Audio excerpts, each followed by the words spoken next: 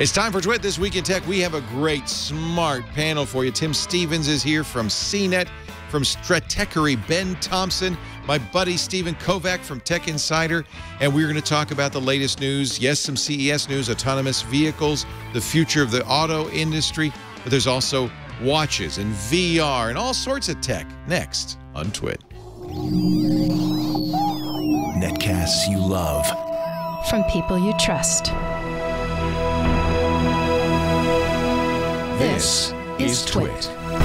Bandwidth for This Week in Tech is provided by CacheFly at CacheFly.com. This is Twit This Week in Tech, episode 545, recorded Sunday, January 17th, 2016.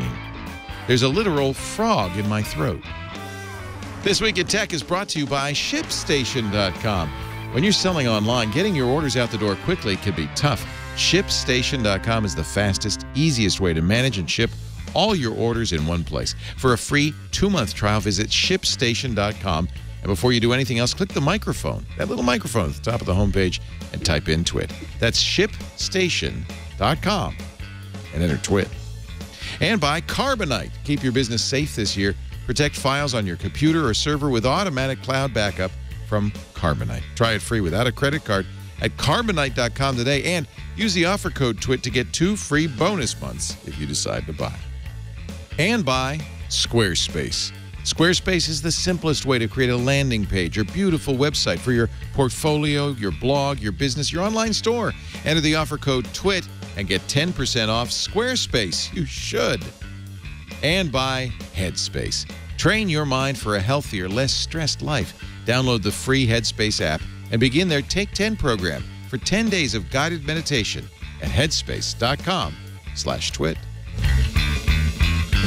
It's time for Twit This Week in Tech, the show where we cover the week's tech news. Great panel for you. We brought in the heavy hitters, the smart guys. Start with Tim Stevens. He is from CNET, but also from a brand new publication on CNET. Congratulations on the roadshow. Thank you, Leo. Yeah, we just launched that at the Detroit Auto Show this week, and it's been a great first week. We're really excited to have it out there in the wild, in public eyes, finally. Timing couldn't be better. Everybody's very interested in autonomous vehicles, what's going on with cars. I mean, it really isn't, it's not anymore, you know, you want a Corvette or a Mustang. It's really gotten to be a very interesting, almost a consumer electronics subject these days. Absolutely, yeah. We're seeing more and more studies that show that people are making buying decisions about cars more about what their phones can do with their cars than what's under the hood. So yeah, we're trying to do our best to bring that information to the readers. Well, somebody else who's very interested in all of this, he joins us from Taiwan, Ben Thompson of Stratechery.com and the Exponent FM podcast. Hey, Ben. Good morning. Good morning. Good to see you. How early is it? It is 7 a.m. Oh, it's not that bad. Do you normally get up at this hour, no doubt? Yes, like all bloggers do. Bloggers love getting up, see the sunrise. It's better. It's better now because during daylight savings time I have to wake up at 6, or it starts at 6. So winter's easier. Well, welcome. I'm so glad you make the time for us because we really love your input. Also joining us, and we're thrilled to have him, Steve Kovach. He is from Business Insider, but he's now deputy editor of their newest publication, Tech Insider, techinsider.io. Last time you were here, you were just getting that started. It's going well? Yeah, we're I think we're 6 months in now, and yeah, everything's chugging along. It's really impressive. We just finished our first CES, and now we're going to do some big things for our first full year out there. So I'm really excited. And it is a wide-ranging... Well, the best pizza place in New York City. Here's what gravitational waves are and how they could change physics forever. And it's a mix of stuff. It's a mix. Lake Erie can get extremely violent, and here are the photos to prove it. The sexiest doctor alive. It's really a wide-ranging. Yeah, yeah, and so there's a lot of digital culture. That's what the Instagram doctor guy is. Yeah. I'm in charge of just the nuts and bolts gadget and app coverage, but you know, we're pretty diversified, and you know, the whole idea here is to cover things. The broad theme of the site is innovation and what technology enables us to do. And so that hot doctor wouldn't exist without Instagram. So that's true. So it's a kind of a different approach to technology journalism, I think. I was looking at iJustine's feed the other day, and we love iJustine. She kind of got her started on this network, I've watched with great pride and interest in her success. But man, I mean, it's interesting to watch her Instagram feed. The most recent one is her jumping in the air, and there are a lot of them like that. And I think 20,000 likes. Yeah, and it's immediately too. Immediately. Yeah. Did you see the video of the what was that, of the guy's notifications? Yeah, and it just blows up his home screen. Yeah. Yeah, that's crazy. And that's why if you're an Instagram star, you never turn on lock screen notifications. Whew. It just whizzes by.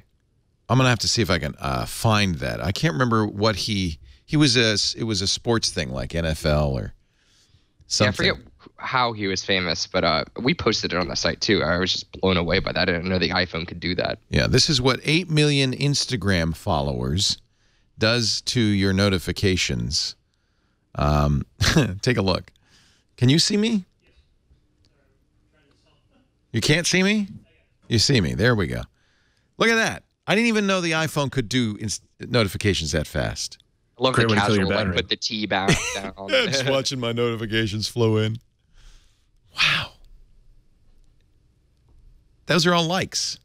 Yeah. Jiminy Christmas. So you did have a story that is probably more important than how many Instagram likes. By the way, it's a Demi Dezu who runs a soccer-focused Instagram account at 433 that I've never heard of, but I guess if you're a soccer or football fan, you would know. SpaceX had a launch and an attempted landing today that failed, we should mention. They were trying to do what they had already done once before, which is land the second stage, or the first stage.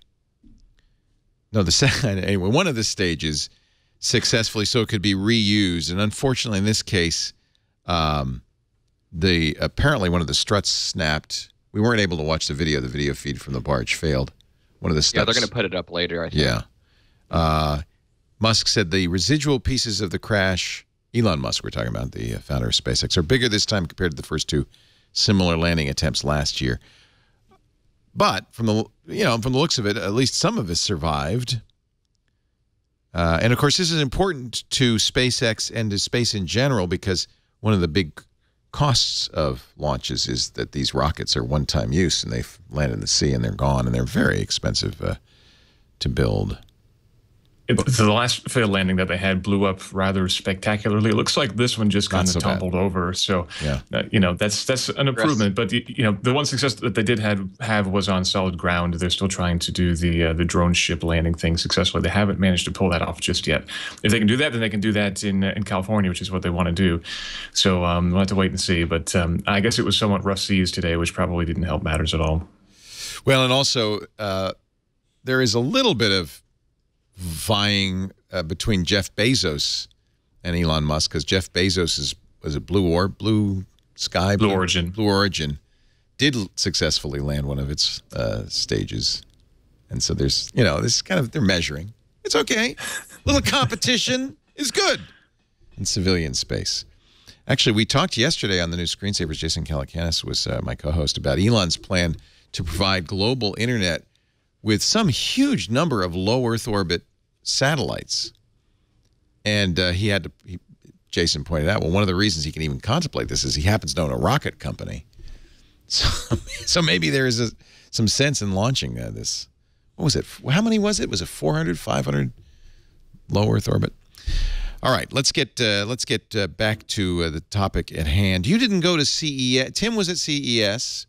Ben, you didn't go to CES. I was there. Were you? I was very happy. Yeah. I was very happy staying here in Denver. Yeah. You got Computex. You got other stuff to do. But you went. You went, Steve. Yeah, actually, I saw Tim there at the Faraday Future keynote thing. Faraday's one of the electric cars, kind of a new one in the business. And they showed off a concept car. Batmobile. Batmobile, depending on how you look at it. Yeah. Faraday has yet to actually show any real product, right? But are they? Right. What do you think, Tim? Are they credible? They've definitely got a lot of funding. That was one of the big things that they talked about at the event at CES was the backing from LETV, which is a major Chinese media conglomerate worth billions of dollars. They've invested somewhere around $1 billion to get this company, Faraday Future, off the ground. So they definitely got some strong backing, and they have started, they're about to start construction on a battery factory just outside of Las Vegas. So that was another part of the big announcement they're making at CES.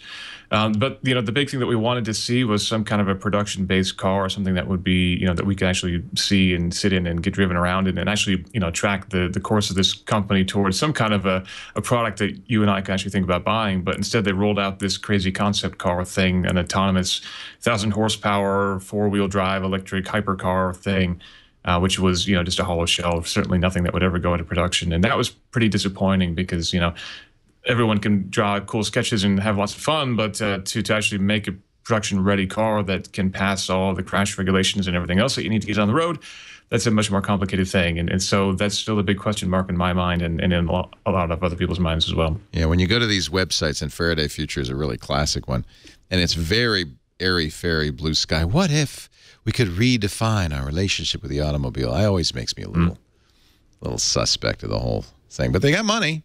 They got venture capital. You wrote it recently, actually, Ben, your most recent post on Stratechery was about autonomous vehicles. Ben would love to respond, but we've had to... We lost him. Yeah. We're rebooting his computer right now. I should have looked over and noted that. All right, well, we'll get Ben. John is writing you a note right now to say Ben is lost. Ben is lost. He's lost to us. Well, let's talk about the Detroit Auto Show, because that's one of the things that you see at CES is, of course, the consumer electronics aspect of automobiles, the high-tech inside. Is it the same at the Detroit Auto Show these days, or is it more traditional? It's definitely more traditional. We're seeing CES become the platform for these major manufacturers to make big announcements about their consumer electronics integrations, CarPlay announcements. GM announced their $500 million investment in Lyft, for example. Those are stories that really wouldn't play as well in Detroit. Detroit's a traditional automotive show with a lot of traditional automotive journalists there. They want to see new cars. They want to see new sheet metal, talk about new engines, that kind of thing. So, partnerships with Silicon Valley and infotainment integrations and things like that just really would kind of get buried amongst all the noise of the new models being unveiled in Detroit. So, we're seeing GM and Ford and other manufacturers have kind of a smart cadence. So they'll go to CES, they'll talk about their technology stories, they'll talk that up, and they'll get a good buzz going into Detroit where they'll show off the actual cars. So, and Mercedes did that very well this year as well. They showed off the E-Type at CES. They did some demonstrations of the autonomous functionality or the self-driving functionality of that car. And then you get to Detroit and you actually see the car itself. So that was a nice way to transition from one show to the next. I love it. Corning was there with Gorilla Glass for car windshields. They showed it on the Ford GT.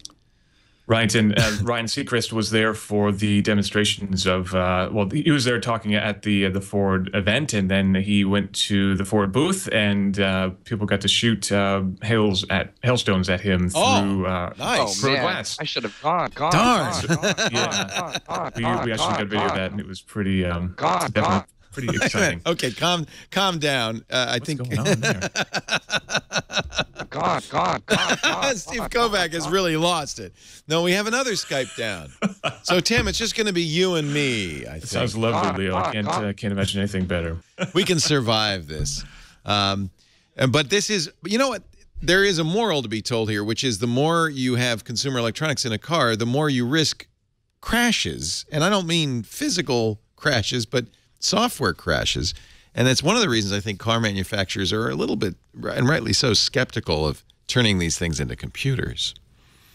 Yeah, there's definitely, there has to be a line drawn and, firewalls built and all that good stuff to make sure that and they haven't done a good job of that, according to that kind of thing. Would not cause an issue. And that's definitely one of the things that we talked a bit about. In fact, General Motors just launched a cybersecurity division within the company about, I think, 8 or 9 months ago. So they actually have a team of somewhere between 80 and 100 individuals working at GM focused exclusively on security. And some of them are, half the team's trying to break stuff, the other half's trying to fix stuff. Yeah. But it's good to see that the corporations are making that level level of interest. And, they are still not exactly clear on exactly how the software is structured to provide the internal security that you need for these sorts of systems. They're trying to, not being totally transparent or as open as you might expect someone like Google to be, for example. But they are being a little bit more transparent, and they're learning, I think, that that security through obscurity is not the way forward, which for me was quite encouraging to learn. You talk a little bit about Audi is doing a hydrogen-fueled, it's a concept car, but this is a different kind of electric car. Right. So, your typical EV, your Tesla, that kind of thing, has electric motors powering the wheels, and then the electricity comes from a battery. A hydrogen-powered car is actually pretty much the same thing, except the battery pack is a lot smaller, and there is an additional hydrogen tank on board, plus a fuel cell stack. So instead of the electricity coming exclusively from the battery, the electricity can come through this fuel cell stack, which is powered by hydrogen. The only emissions from the car would be basically water, which is not that bad for the environment. And you get much quicker refueling. You can refuel a fuel cell-powered car in about 4 minutes, so roughly the same time as you can refuel a gasoline-powered car. And again, you can have all the range of a gas-powered car and all the power and everything else too. The problem, of course, is you can't go to your local corner gas station and get a tank full of hydrogen, at least not yet. But yet both, Audi had the H-Tron car there, which is pretty cool. It also has some kind of fancy high-tech stuff like pop-out chrome mirrors and the fenders. Instead of having actual mirrors, they're just digital cameras that point backwards, which is nice. I think that's really interesting. We've seen other cars doing that too with who was it that the rear view mirror that was just a camera view? What a great idea. Chevy's actually replaced or has augmented the Bolt, that was the Bolt, yeah, a rear view mirror with a camera. So that gives you a 120-degree wide-angle view at the rear rather than just using a mirror. But in the U.S., you cannot actually get rid of, at least the driver's side mirror has to be a proper mirror. So digital rear view mirrors, which are much more aerodynamic than things hanging off your door, are not legal in the U.S. yet. That's something that manufacturers are trying to change. But Chevy kind of got around that by building the mirror into an LCD panel that sits behind the actual mirror. So if the LCD were to go out for any reason, it works just like an old school mirror, but when you flip on the system, you get the digital camera view at the back, which is a pretty smart way to get around the legislation, as it were. Is that the concern of legislators, is safety, that a video tap might not be as reliable as a physical mirror? I think that's part of why that law still exists, but ultimately it exists because back in the day there simply was no alternative, and they wanted to legislate that there had to be a mirror. So they simply stated that a physical mirror had to be on the car. It wasn't to prevent cameras; it was because there wasn't anything like that. Yeah, and that's one of these things that's getting really, unfortunately, confusing as manufacturers are trying to go forward with autonomous functionality. BMW, for example, in Europe, you could park your new 7 Series by getting out of the car and hitting a button on the remote control. The car would then pull itself into your garage and you wouldn't have to do anything. But in the U.S., BMW did disable that functionality because the law in certain states in the U.S. says that you must, to put the car into park, you must physically depress the brake pedal before putting it into park. And BMW said, well, you can't do that if you're not in the car, so therefore we have to disable that functionality. But of course, Tesla added that functionality just a couple of weeks ago, and the new E-Class from Mercedes will do the same thing. They took the interpretation that the brake pedal simply had to be pressed. It didn't matter how it was pressed.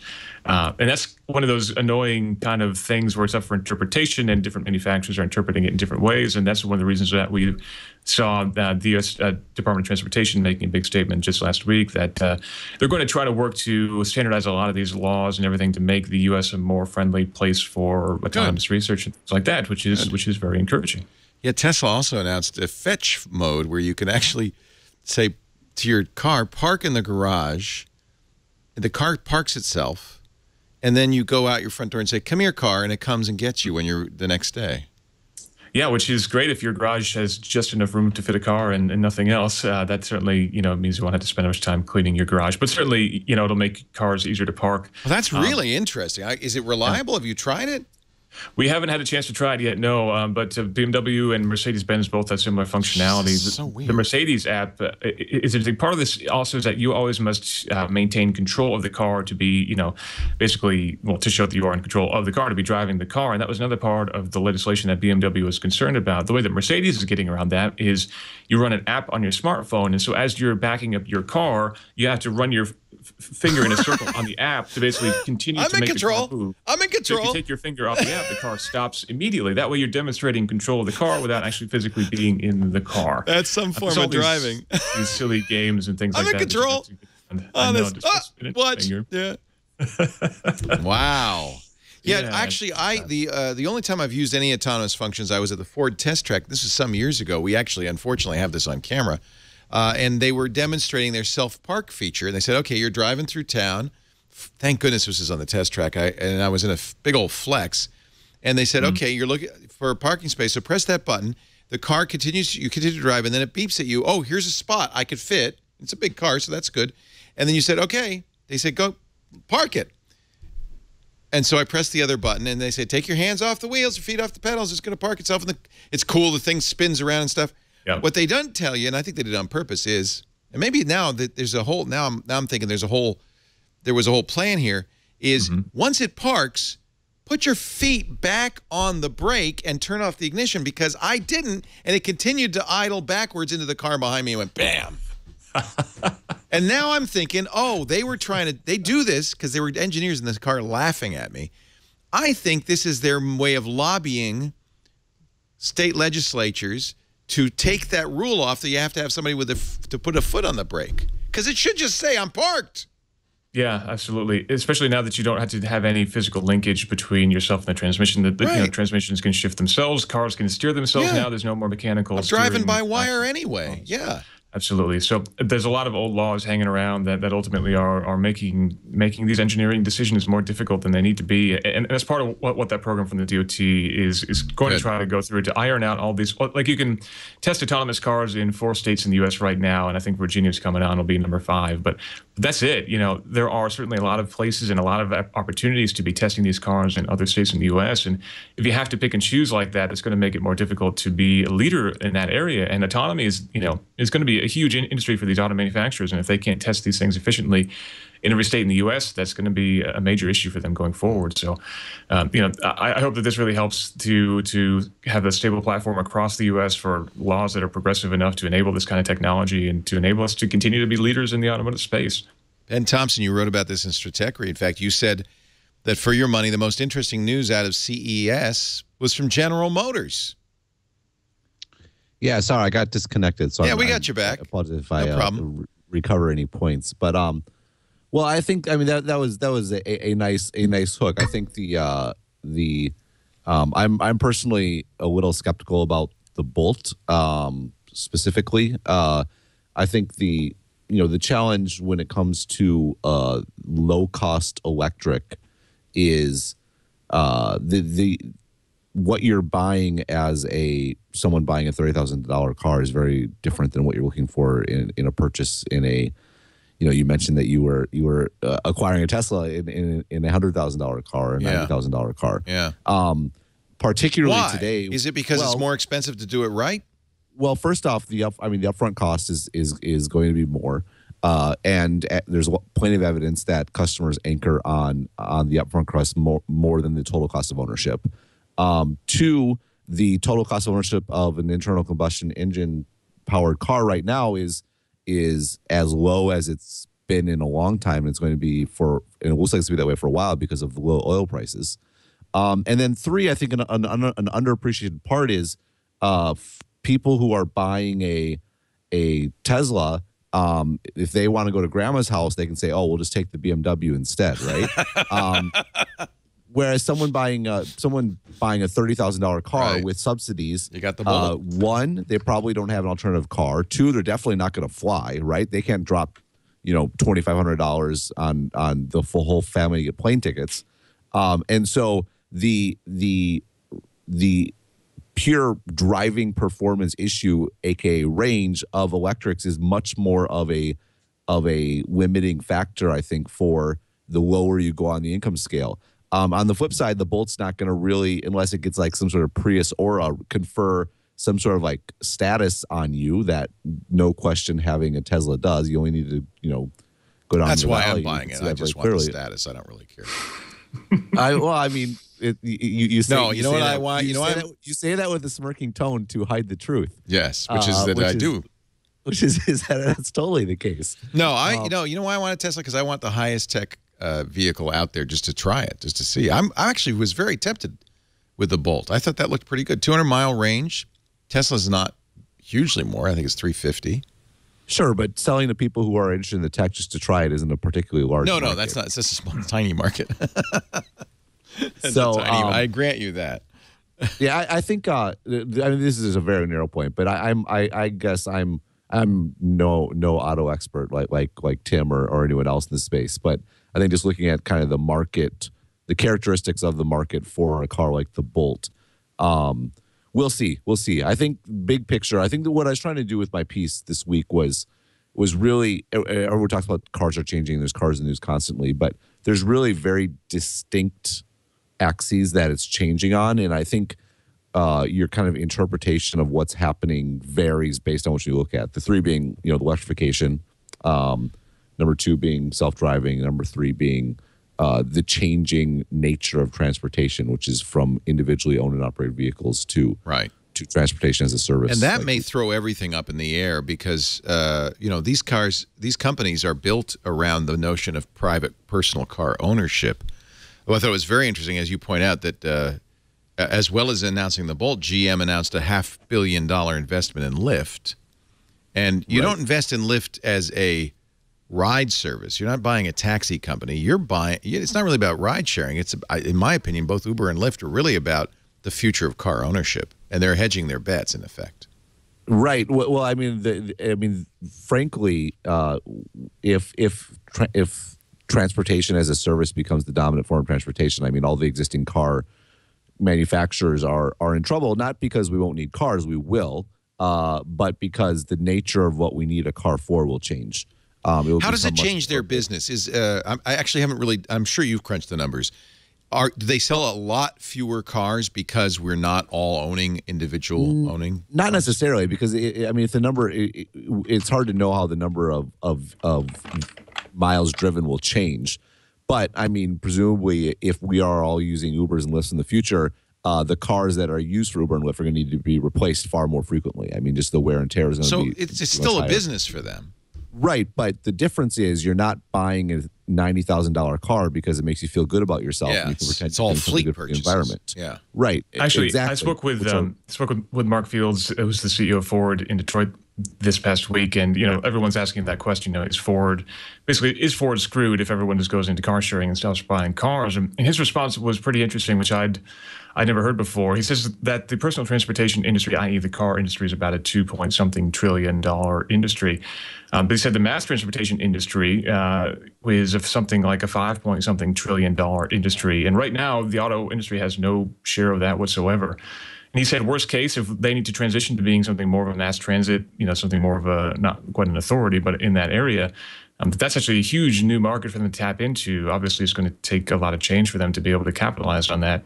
But with that investment from GM into Lyft and with Ford's smart mobility program, they're definitely looking in that direction, and they see the writing as much as anybody. And Mark Fields at least is confident that they can pivot in that direction. Of course, he would be, but that was an interesting angle, I thought, of that tackling that problem. Well, and I also have been talking. Of course, he would be being the CEO, the most important state. Yeah, of course. But no, I've also been talking to Ford since before Mark, to Alan Mullally, as I know you have, and it's really they have been fairly aware of this.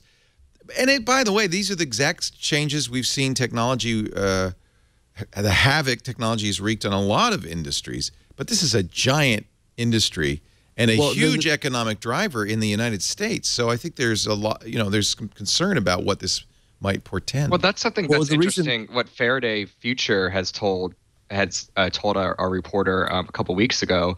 They don't see it like in the long-term view. In the short term, in 4 or 5 years, they'll have a car that you can buy. It'll be like another Tesla type thing.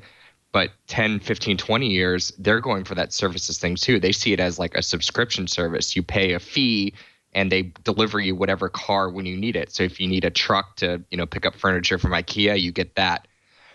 Excuse me. And if you need, just a one-man vehicle just to get you to work for the day, you get that. And that's what comes to you. So it's kind of like almost like Spotify, but for cars. You get the thing that you need when you need it, and then you don't own the car. I do have to think that reduces the amount of sales, because really there are a lot of cars in this country that are not being driven. I mean, that's how Uber X and Lyft started, was this notion there's a lot of cars just sitting around because, people drive to work and then the other car's sitting in the garage or whatever.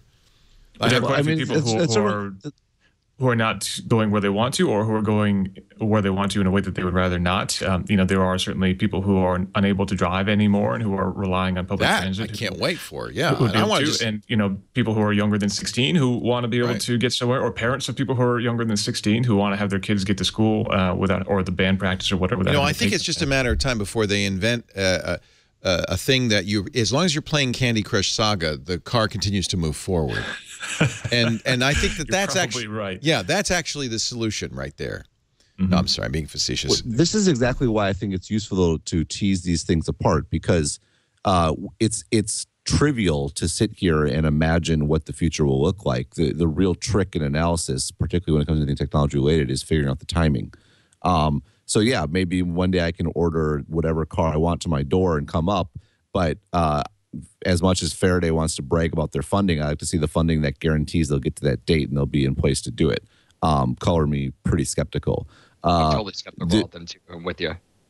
Well, and this is where it gets into. I mean, something that has gotten criticism over the last couple of years, in part from me, but is the idea of disruption. But I think it's actually a very useful thing to think about in this case, in that. When it comes to electrification, for example, or these fetch my car or park in my garage, the things you were talking about earlier, I mean, these are very much sustaining sort of innovations, in which case we should expect the existing manufacturers to take advantage of them. And if you want to enter the market, you're going to have to take a tactic like Tesla, where Tesla is coming at the high end. They're offering something, they're going over the top on features, they're going over the top on status and brand. And really that's, there's a reason why there have been very few new entrants into the car market over the last 100 years, because it's a hard thing to break into. On the flip side, disruption is not about, people use the word disruption for everything, right? But disruption is about business models first and foremost. And what happens with something like an Uber, where you no longer buy a car, you just use one when you need it, that is a new business model. And what is scary about disruption is it doesn't matter that Mark Fields can see it coming. It doesn't matter that GM can see it coming. What will happen to them will be almost completely out of their control. And maybe they will survive in some fashion, or maybe they won't, or maybe it won't happen at all. But the entire point of disruption, and what kind of makes it ironic, is that the brilliant insight of disruption is that incumbents can't really do anything about it. Right. And then now there's a whole consulting practice around helping incumbent companies deal with disruption. Right. Which should and we have such a template for this. We've seen it happen so many times in so many industries. Well, I mean, what happens is once you get to a world where people don't buy their own cars, they're all fleet sales. Like, I'm sorry, but Ford, you innovate all you want, but your business has fundamentally changed, and almost certainly in a less favorable direction, because you're giving up all the angles on which you sell differentiated cars. Who's going to buy undercoating if it's fleet purchases? Yeah, I mean, there's lots of stuff like that. I mean, now, again, there's a timing issue here. I mean, it's very easy to say that, the U.S. sold a record number of cars last year, 17.5 billion cars. That's 17.5 billion new reasons to not take an Uber. So by no means the timing is clear. But what makes Uber particularly interesting from my perspective is that Uber uses today's cars with today's driving systems, aka humans, and like everything about Uber uses today's existing technologies, but with tomorrow's business model. And so that's interesting, because as these technologies come online, like Uber is actually very well placed to acquire them or build them themselves, all these sorts of things. People want to talk about Google and all this sort of thing. Google is going for this home run multi-bank shot approach where magically their system will work, it'll be regulatory approved, and people will accept it all at the same time. And that's not usually how technology change happens.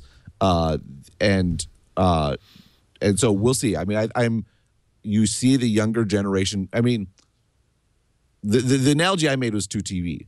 What happened? People have been predicting cord cutting for ages, and it hasn't happened because people like their cable bundle. And there's lots of reasons for that. There's very good reasons for that. However, the numbers are going down finally, but the reason they're going down is, not to be morbid, but people are dying. And young people are not getting it for the first time. They've grown up with tablets and the internet and all these sorts of things. And I suspect the same thing will happen with cars. us old people are attached to our cars. We're going to stick with them till we die, probably in a car. And young people are going to come up who the idea of wasting a couple hours a day on anything other than their smartphone will make no sense to them. And that's when the shift will happen. Sorry, that was a long rant. No, I think it's exactly to the point, because we're trying to figure out what the heck's going to happen. We're in a weird interregnum where gas prices are going down, down, down. There's a gas glut, and car sales are at record highs. But you know that's not going to stay that way.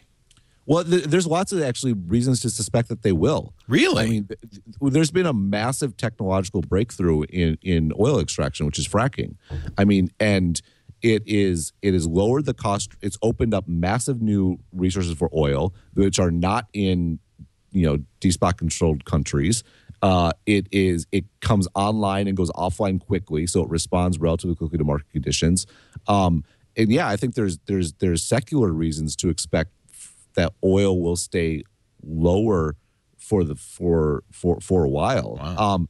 Which again, but that's fine. I mean, the thing about electrification is it's interesting. It's a new technology. It theoretically allows some new companies to come in because you're removing the complexity of the drivetrain, but it's not changing the fundamental nature of what it means to have a car company and what it means to own a car. It's just looks like I picked a crappy time to give up the grid and buy an electric car. Put solar panels on my house. Hey, you're doing good for the environment. Oh, that's right. That's why I'm doing it. Yeah. Tim Stevens is here. You picked a good time to create a new show, Road Show, part of his CNET duties. And what is the website? The Road Show? TheRoadshow.com. That's right. Yeah, it's lots of reviews and videos and lots of other good stuff. Nice. Ben Thompson from Stratechery. If you could see by now, if you didn't know it already, that is a must-subscribe, stratechery.com. And from techinsider.io, brand new publication from Business Insider. It's great to have Steve Kovach. I think I want to talk a little bit about Bitcoin when we come back. There's lots to talk about, as always, this week. Our show today brought to you by ShipStation. We know a lot of you have made hay in this new economy by selling online, by becoming an eBay seller or selling on Etsy or Amazon. But how do you ship? How do you do your fulfillment? You need to know about ShipStation.com, the fastest, easiest way to manage and ship all your orders in one place. ShipStation.com. They can easily create shipping labels for all the top carriers, including, of course, UPS and FedEx. Plus, you'll get a free U.S. Postal Service account that gives you access to deeply discounted USPS shipping rates. Those same rates that in the past only Fortune 500 companies could get. You ship internationally? Sure they do at DHL. They got it all in one spot. And it's really easy to import your customer orders from eBay, from Amazon, from Etsy, in fact, from more than 50 popular marketplaces and shopping carts. So it integrates right into your workflow. And no wonder it's the #1 choice of online sellers. They have an incredible 98% satisfaction rating from their customers. It's the way to ship. You look pro, your customers are happy, you're happy, your life is easier, and you could try it free for the next 30 days. In fact, you can get an additional month for free if you use our offer code TWIT. That's right, 30 days free and another month free, but you have to use the offer code TWIT. Now, here's how you do it. You go to ShipStation.com. There's a microphone at the top there. You see it? The little one. Click that and enter the offer code TWIT. A free 30-day trial plus a free bonus month just for using the offer code TWIT at ShipStation.com. Yay! I love empowering people to kind of make their way in this new economy. And just be glad you're not a big 3 automaker in the U.S. Then you don't have to figure this stuff out. I'd hate to be in that position where the world is changing out from under you. And the history is that even though companies know this is coming, that they often can't figure out how to make the transition. I do think there's an aspect where, I use the Ernest Hemingway quote in my article, which is I love that quote. I know it's been overused lately. It's getting overexposed. But how did you go bankrupt suddenly, then or 2 ways suddenly, then or gradually, then suddenly? Boy, that was a rough 3 minutes for me. But I do. It's such a good quote, though. I didn't know it was Ernest Hemingway. But how did you go bankrupt? 2 ways: gradually, then suddenly. I do think there will be an aspect of that in autos, and frankly, in a lot of businesses. I mean, I think I've been saying this will be the case for TV for a long time as well. I think people get so hung up on the technology, and you can see why a future makes more sense than the present. And you can see that in TV, where over-the-top video makes more sense. You can see it in cars, where having these, autonomous cars that just drive around ferrying people around on demand makes more sense for all kinds of reasons. But I think a mistake that technologists in particular make regularly is dramatically underestimating how difficult it is for that sort of change to happen. I mean, you see this in technological products. People are hesitant to change how they use a computer, much less how they use a car, or the fact they have $50,000 sitting in their garage, or how all these sorts of things. And I think that, and so that's why I mentioned before, it's going to be a generational sort of thing. And so in the medium term, short to medium term, I suspect actually most car companies are going to continue to do better than we expect. And so that's why I don't do stock picking, for example. Yeah. Well, one, if I did, I would do it for my own profit. But two, this is what makes it tricky, is getting into the timing aspect of when this stuff's going to come along. And the other thing too, I mean, this is why the Apple car, I think, it's easy to sit here and say like the Apple car makes no sense because we're all going to be in an Uber one day. Well, that's like saying in 2001 that building an iPod makes no sense because we're all going to be using our phones one day. Like, that doesn't mean Apple shouldn't have made the iPod, for example. If we actually still have 20 to 25 years of this paradigm, I have no idea, I just threw that number out there, then, making something at the high end maybe is not the worst idea. Then again, if the paradigm's going to change in 5 years, it's a terrible idea. And this is why you get paid the big bucks to be, Tim Cook or whoever to make these sort of bets. It's interesting because you have on the one hand the incumbents, the Fords of the world, trying to figure out how to survive, and you have the new guys trying to figure out how to capitalize. Here's Steve Kovach riding 85 miles an hour in a golf cart. We just don't know what is this? The Arcomoto? Arcomoto. It's a street legal trike. That's legal? Street legal. It's actually classified as a motorcycle. Wow. And it's all electric. It can crank up to, I think, 80 or 85. I forget what the top. Yeah, 85, I guess it is. And like, these guys told me something really profound, though. The founders of this company, when I was chatting with them, in between takes on this thing. you look good in that. Yeah. They said if and when we do get to fully autonomous vehicles, the vehicles are going to look more like that thing I'm riding around in, and less like a Model X or a Model S or a giant SUV, because they don't need to withstand the impact from a tree or a bus or something, because that's not going to be an issue anymore. So vehicles get lighter, they get cheaper, they get more people have access to this kind of transportation, and like, it's a win for everyone. Now, does that mean the companies are going to make as much money off it? Probably not. Are they going to be able to sell a $100,000 Tesla anymore? Probably not. But it was just really interesting to think that, in 20 or 30 years, our cars are going to look more like that and less like, a typical Ford or a sedan or something. We've seen autonomous urban vehicles. Chevy had one a couple of years ago at CES. I'm sure, Tim, you've seen more than that. They look like just little personal capsules almost. But I definitely would disagree with the notion that we won't have luxury cars in the future. I mean, we have luxury everything now. It doesn't, we have luxury watches that cost more than cars, and you don't really need a watch anymore. Those things will definitely continue. And I have a lot of issues with Arcomoto. They've had some interesting practices. They've been delayed many times. That's a company that's got some interesting history there. I'll leave it at that. But yeah, definitely once cars can avoid accidents better than we can, we can strip out a lot of the extraneous stuff in there, and we can get rid of things like speed limits and driving licenses. Even at some point, we won't even need those. Right. But as we try to chart the future of the car sharing economy, somebody's still got to build those cars, and no one's better positioned than the big auto manufacturers at this point. So if anything, we could make transportation something that's accessible to more and more people, that doesn't necessarily mean that these companies are going to go away. That their business is going to shift drastically. I think they all appreciate that, but doesn't mean they're going to go away by any means. Let's talk a little bit about Bitcoin. Mike Hearn, who was an early mover in Bitcoin, I think he left his job at Google to go to work for about 5 years ago as a Bitcoin developer, wrote an article that caused the price of Bitcoin to tumble 3 days ago on Medium, The Resolution of the Bitcoin Experiment, in which he says, I've sold all my Bitcoins, and I think I have come to the inescapable conclusion that it has failed. Bitcoin is over. He says the network is on the brink of technical collapse. He should know that.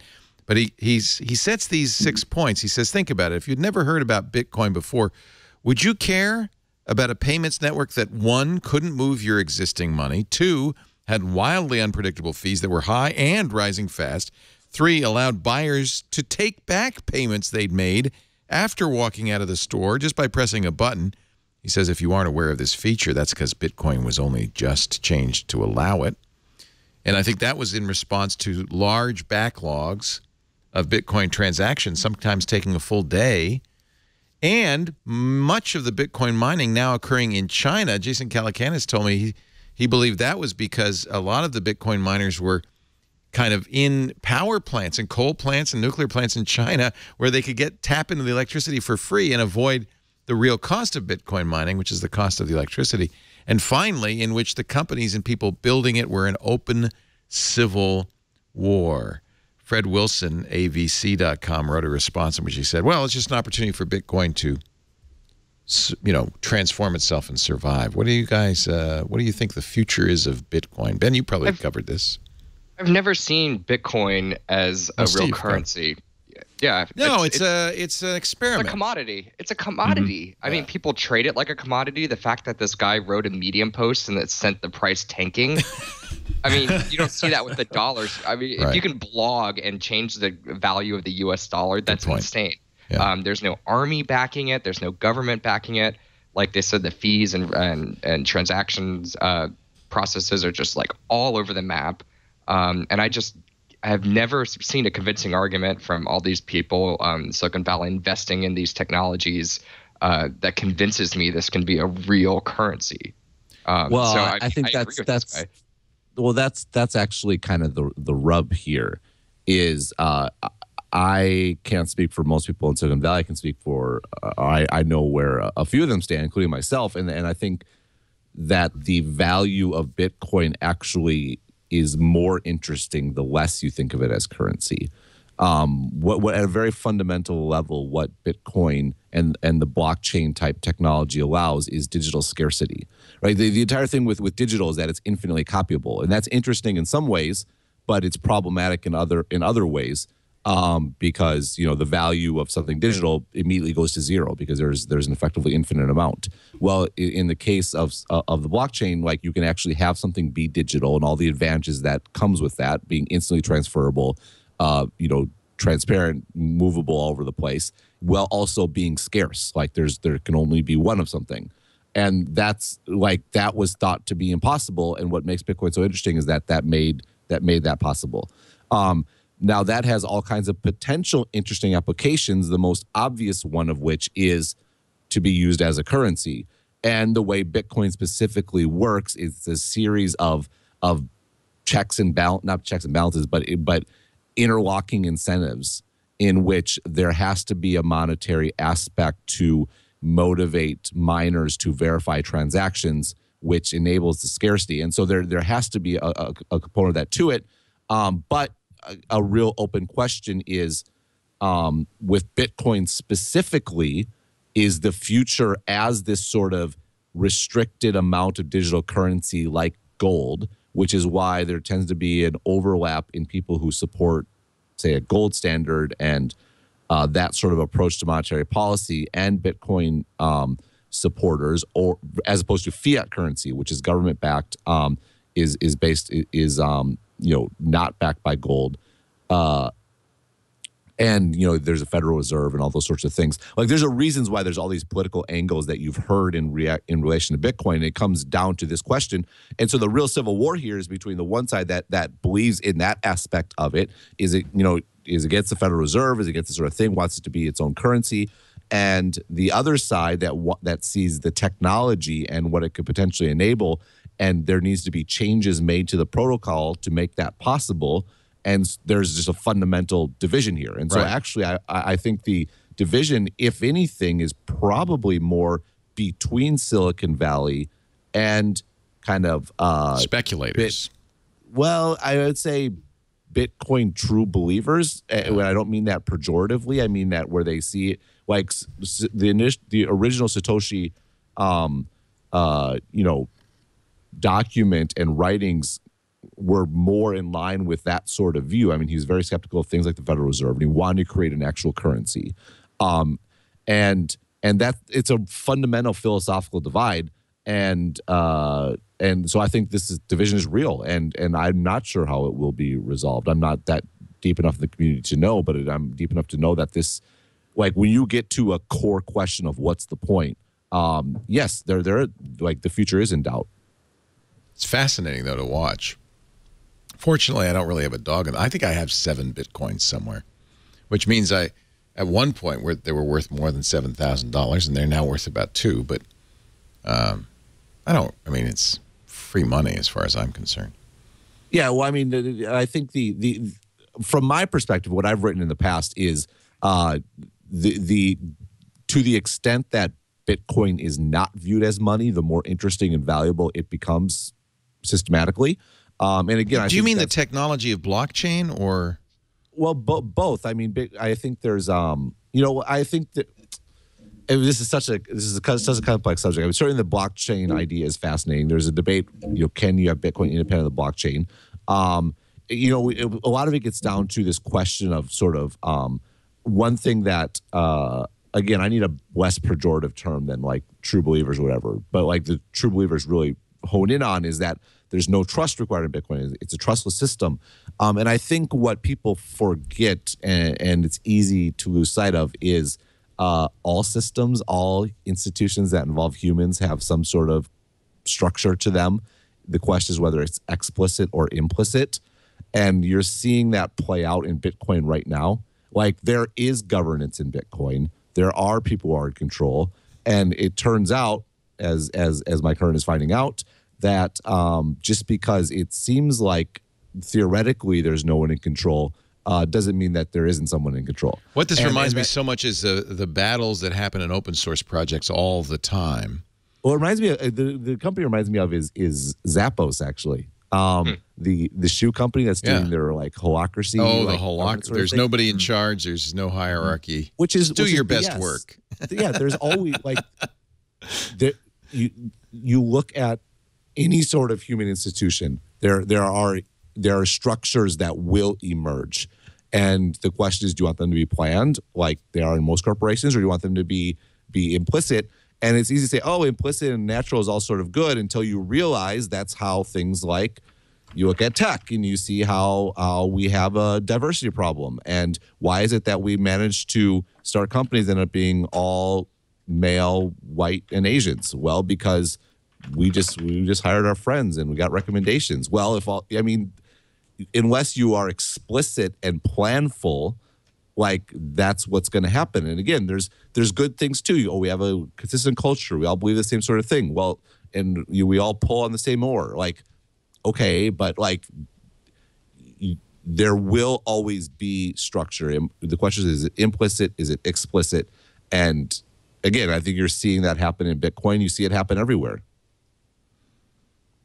And on the other hand, there was a flower grown in space. Scott Kelly with the first picture. Thank you, Twitter, for sharing this momentous occasion with all of us, of a space flower grown in the International Space Station. It's a zinnia, by the way. I love that astronauts can tweet that. There's some of my favorite tweets are random things from the space station, like flowers and plants and YouTube videos too, right? Everything. Yeah, absolutely. It's great. Didn't Chris Hadfield do a Bowie YouTube video that he, I guess, somehow uploaded from the ISS. Right, and then he did a full album after that too.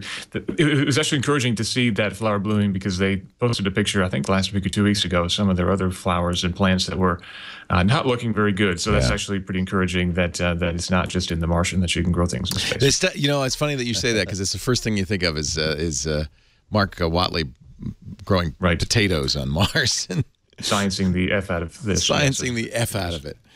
It's awesome. We live in very interesting times. If there's one thing that I get out of doing this show is not only being an observer to this, but getting really smart people like Tim and Steve and Ben to talk about it. And I feel very fortunate.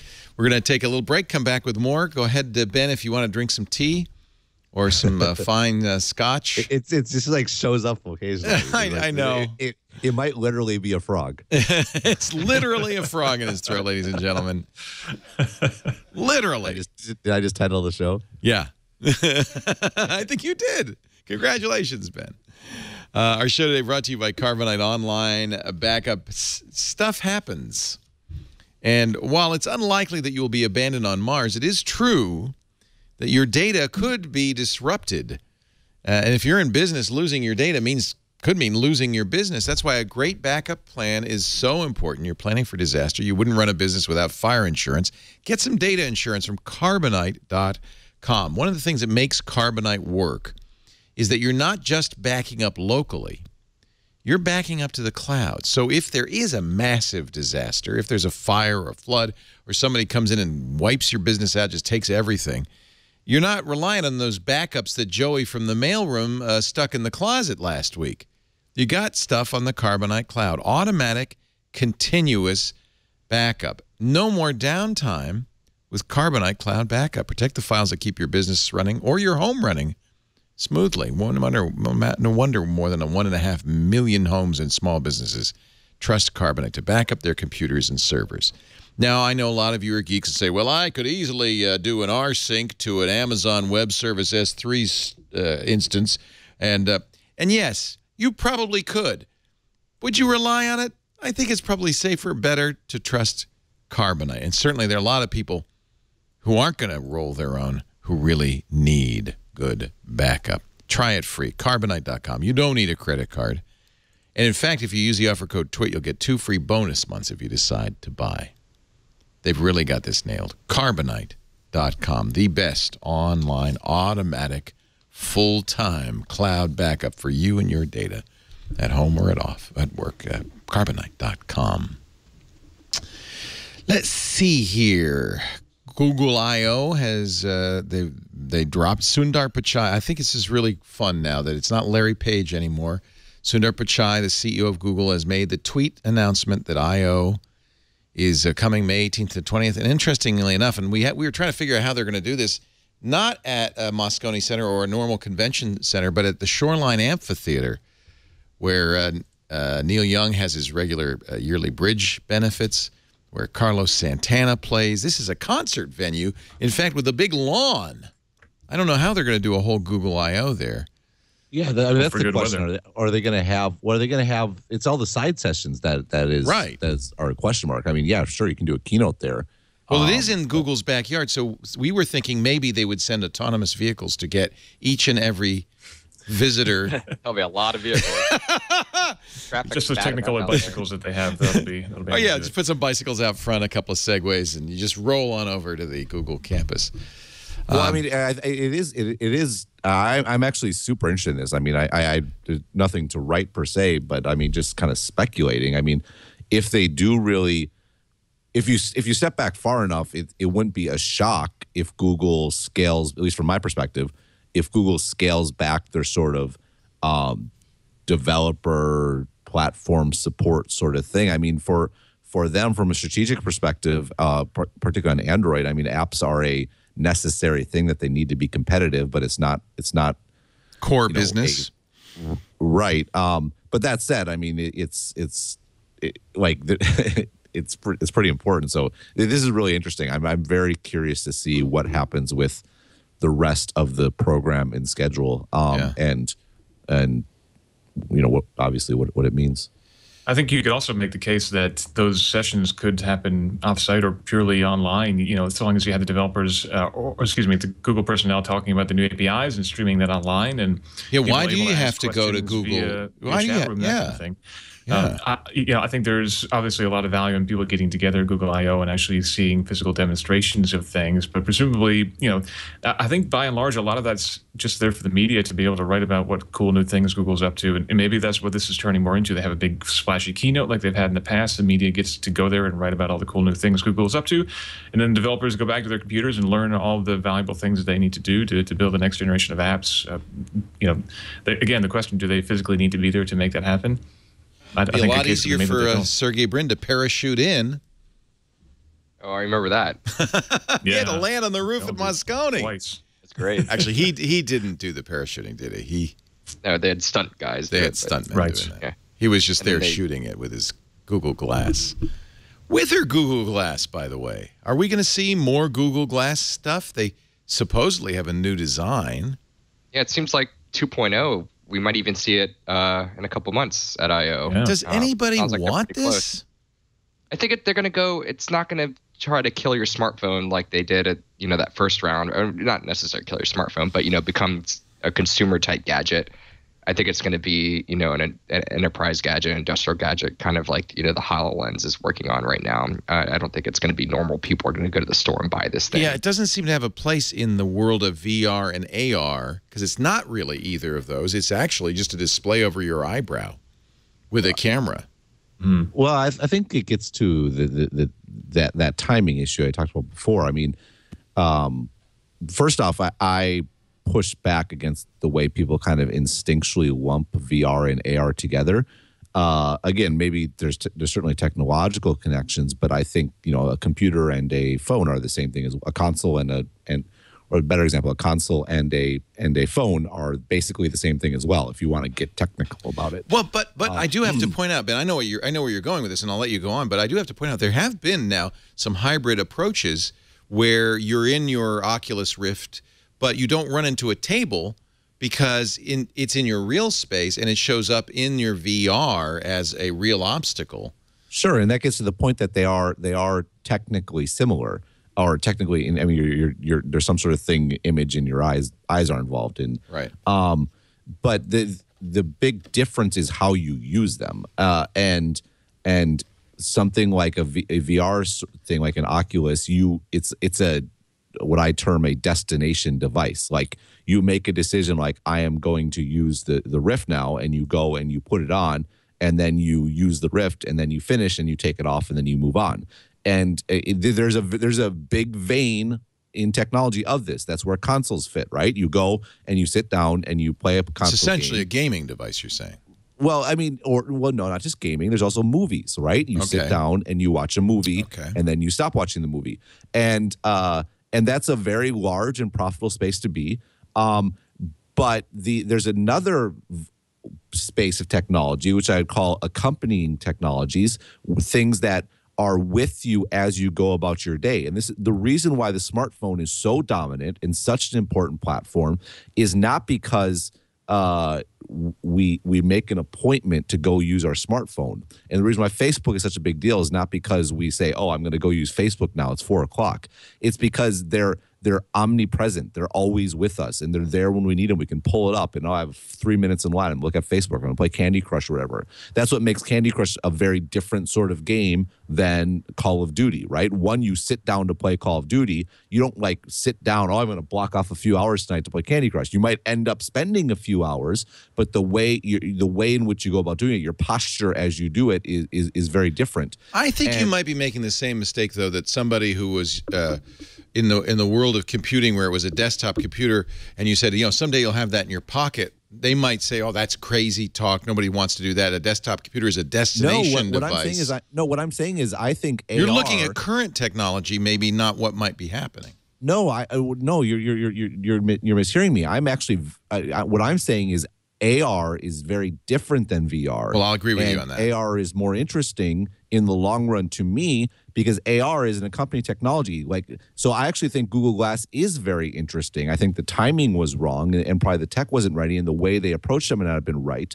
But the idea of having an augmented vision and a computer with you as you go through your day-to-day activities, that by definition, the market is much bigger from an attention perspective, from a time perspective, because it's all the time in your day. And so my distinction is between AR and VR, which VR will be fine and interesting. I think that AR in the long run will be bigger than VR simply because it's like that makes sense. But will VR continue where you're isolated from your environment? Will that kind of VR continue? You could have like the what's the up, Wall-E sort of scenario where people just live in VR. I wouldn't mind. I'll do that. I mean, bring me a Coke and a batch of fries, and I'll just sit in my little floating car. And I mean, life is good. It's possible. I mean, reality to us is what we perceive at any moment in time. So it can be like you could say that, people want to actually live real life with people. Like, well, at the end of the day, it's just neurons firing. I mean, if whatever triggers that. That's a really interesting point. I mean, VR as it stands now, you're immersed in a kind of semi-realistic environment, but ultimately it could be your reality. Then we couldn't have both. If you imagine, there's a lot starts to talk about contact lenses that can project images on the. You can imagine a situation where you could have an augmented reality experience, and then ultimately, if you want to go full VR, that your vision could be completely occluded by some sort of a virtual representation of, your current landscape or a fictional landscape. So, I would like to think that down the road, these two things will kind of blend together, and you'll simply be stepping from one to the other somewhat seamlessly. But yeah, ultimately, in the short term at least, and in the midterm, AR is definitely the sort of thing that you can apply to your current day-to-day life, whereas VR is going to be much more of a gaming entertainment sort of thing, as much as Facebook wants to turn into a social experience down the road, and maybe they'll figure out a way to make Second Life cool for a new generation. But each with their own merits and value and usefulness. For sure. And I'm excited about the potential both.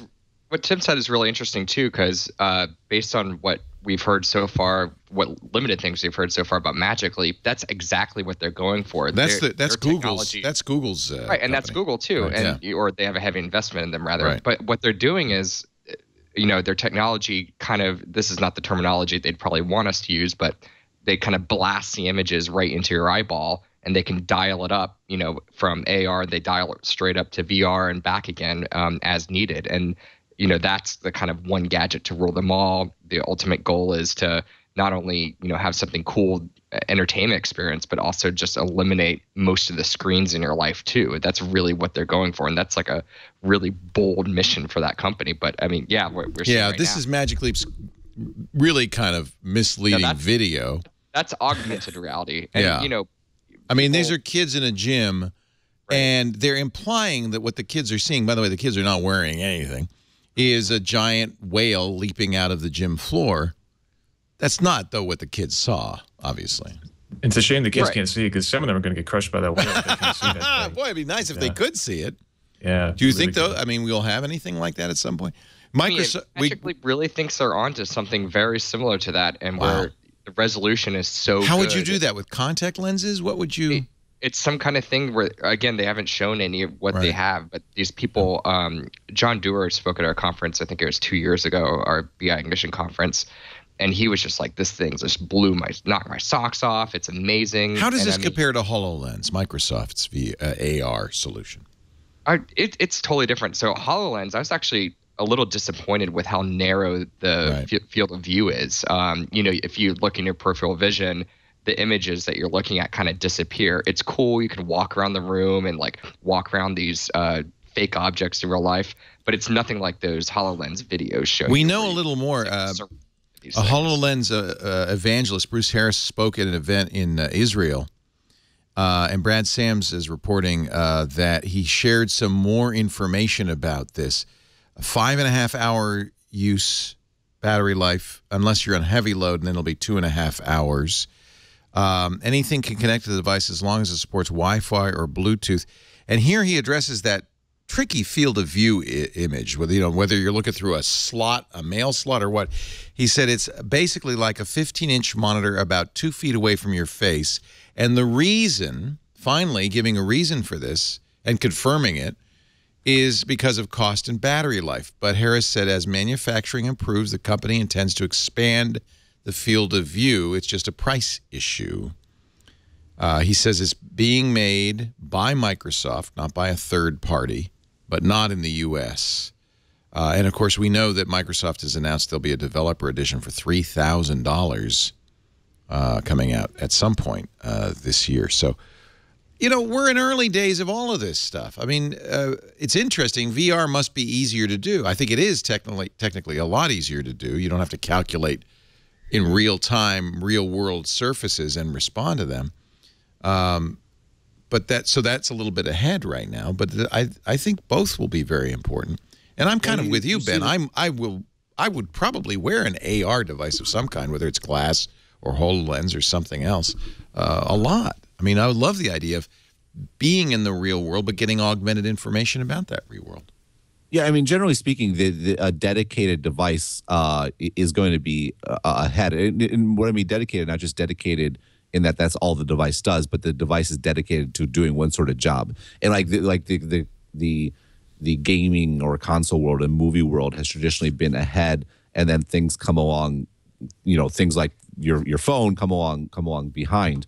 But eventually they become good enough. And this is, I think, the one I've been actually relatively skeptical and critical of Facebook thinking that Oculus will be a platform of the future. I think they want and expect it to be more than just the next console.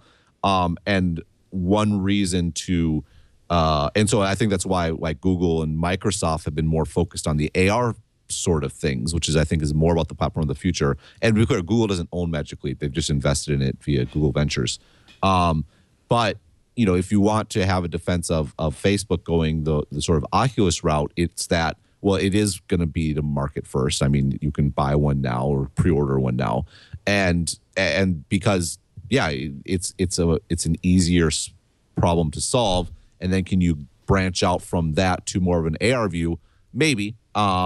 We'll see how it'll be. It's certainly interesting to see how it plays out. There's a go-to-market challenge with any dedicated device, which Microsoft learned with, you know, they wanted the Xbox to be the computer for the home. The problem is, like, by starting with gaming, yes, there was an established market, but they ended up making it too expensive to be a computer for everyone.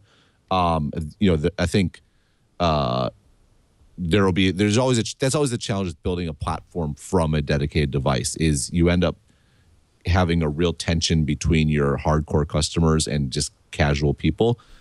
For example, I didn't order an Oculus. I'm going to get a. I've unfortunately ordered two. You want to borrow one of mine? Sure, I would love to. You know, you have to buy a new computer too.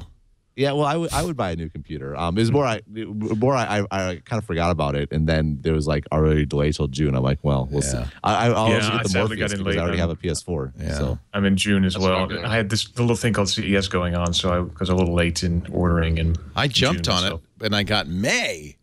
But then I found out, because I was a Kickstarter backer, that I'm going to get another one, a free one. I don't hope those come sooner. We should get those first, right? I think you will. Yeah. But it's not just going to be Oculus. You got a lot of people are very excited about HTC's Vive, which is in a relationship with Steam. Those are two good players. Sony's got their own helmet. And now Google has really doubled down on AR or VR. They have taken Clay Baver, who was VP for product management. He was in charge of Gmail, Google Drive, Google Docs. He also was in charge of Cardboard. He's now dropping all the apps, and he is going to be a senior vice president in charge of VR. They've got a guy doing VR full-time at Google, and I think fairly high-level guy. So that seems like his title is VP Virtual Reality or VP VR. To be fair, this is what companies like Google do. Right. They set up a thing and have a big press release announcement, and everyone, you know, because they're the big dog, like, oh, they're going to take over and do this, and then you know, that was the story of Microsoft in the 90s and 2000s, right. And now it's Google today, and we'll see. Well, everybody wants to be in this space. That just tells you this is an important space, right? Oh, for sure. I mean, I think in the long run, I mean, I'm still more optimistic about things like the watch than I think most people. But in the long run, if you think about what would replace a smartphone, I think this is an obvious sort of area to end up in. You think of a smartwatch is the next thing? I think it will offload more and more functionality from a phone, but obviously there's an input challenge. I did an interesting thing right before the show. We had a 6th grader who wanted to interview me, and he was starting to take notes on his smartphone. And I thought, oh, this will take a while. So I said, wait a minute, I have a app I just put on my iPhone that attaches to the watch that has a complication on the watch. It allows me to record, and I press the record button. It's what is it called? Press record. Jeff, is that? Press record now. I can't remember. Let me look it up here. But it just press record. It was awesome. The audio. I could play you the audio. The audio from my watch. I am sitting here with Addie. Sounded pretty good. I am sitting here with Addie, who is going to now ask me some questions for Addie's. Doesn't that sound pretty much like iSearch paper in 6th grade? Question 1. This is me, and I'm not. Businesses are most affected by ad blocking. I'm not even really talking into my watch that much. I mean, it's kind of there. You do need this because Steve, you could use this for interviews and stuff. I'm downloading it right now. It's amazing, awesome. And you need not all the watch faces support the complication. I'm using, what is the name of this? Chronograph, but the complication on Chronograph, you have a little microphone complication. You tap that, it records, and then the cool thing is it immediately transfers it over to the phone. So as I was able to email this back to Addie as soon as we were done. What's the app called? Just press record. Where did I find out? I think I found out about this on Mac Break Weekly. One of our hosts, probably Renee Ritchie, or might have been. Yeah, I think it was Renee told me about this. Isn't that cool? That's really this is the first app on the watch that I really thought, okay, that takes advantage of the watch's form factor in a unique way.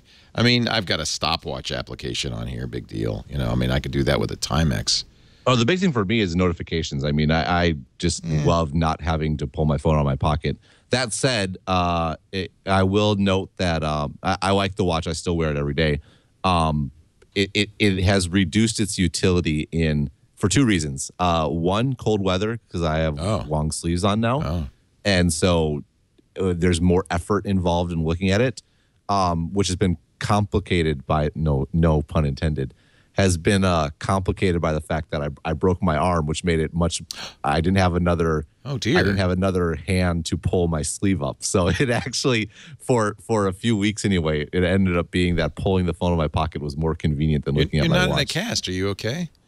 Yeah, I just got the cast off actually. Oh, this was the fall you told us about. Yeah. Sorry. Well, I'm glad you're feeling better. Well, see, for instance, now I know that Ben Carson is doing a live Facebook feed of his town hall in South Carolina right now, and I wouldn't have known that if the watch hadn't told me. Yeah, but this is why, I mean, really what am I going to do with the watch involves you have to have control of your notifications, right? Which I think Apple has not done a good enough job making it easy to manage. Because fortunately, I've trimmed down my notifications, but even before I had the watch. But to get back to Google Glass, would that might be really a reasonable use for Google Glass? I mean, it could have done all those things we just talked about. Well, there's the social aspect, right? I mean, you got to have this thing on your face, and I think that's the dork part. Yeah. Well, it gets back to the Uber stuff and all that sort of thing. Like technological change doesn't just depend on getting the technology right.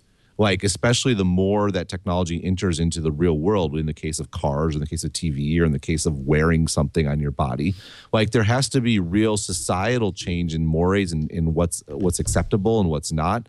And wearing something on your face is certainly a part of that. I mean, but yeah, absolutely. There you can see the idea of being able to just flick your eyes up and see something going on would be great. I mean, the one interesting about the watch, and I think Nilay Patel nailed this right at the beginning in his Monster Review, but it's certainly been the case, is people feel much more not offended, but they feel much more awkward about you looking at your watch to see notification than even they do. You can be like we've had It's an smartphones insult. for so long. It's an insult.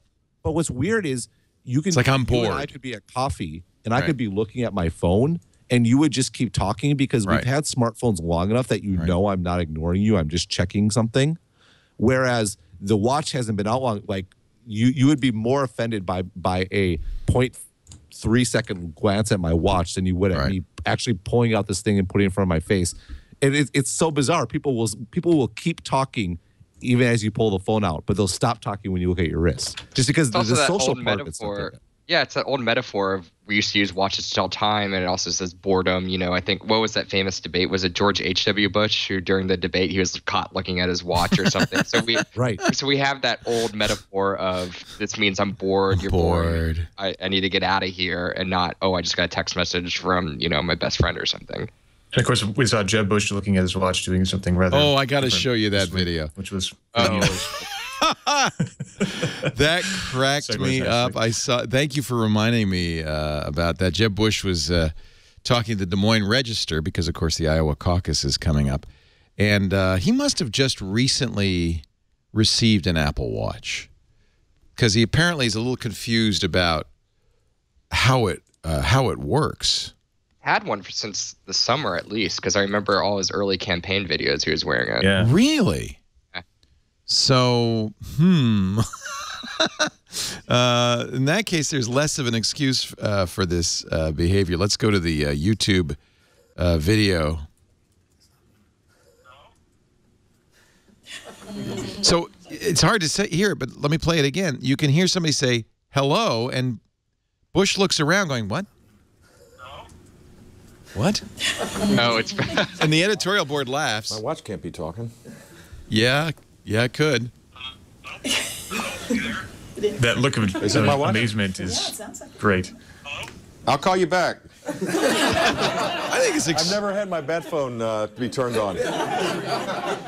That's the coolest thing in the world. I think that besides being an awesome ad for Apple, I think it kind of humanized him a little bit. I liked that. I absolutely agree. I think that's the most human side of Jeb Bush I've seen throughout this whole campaign process.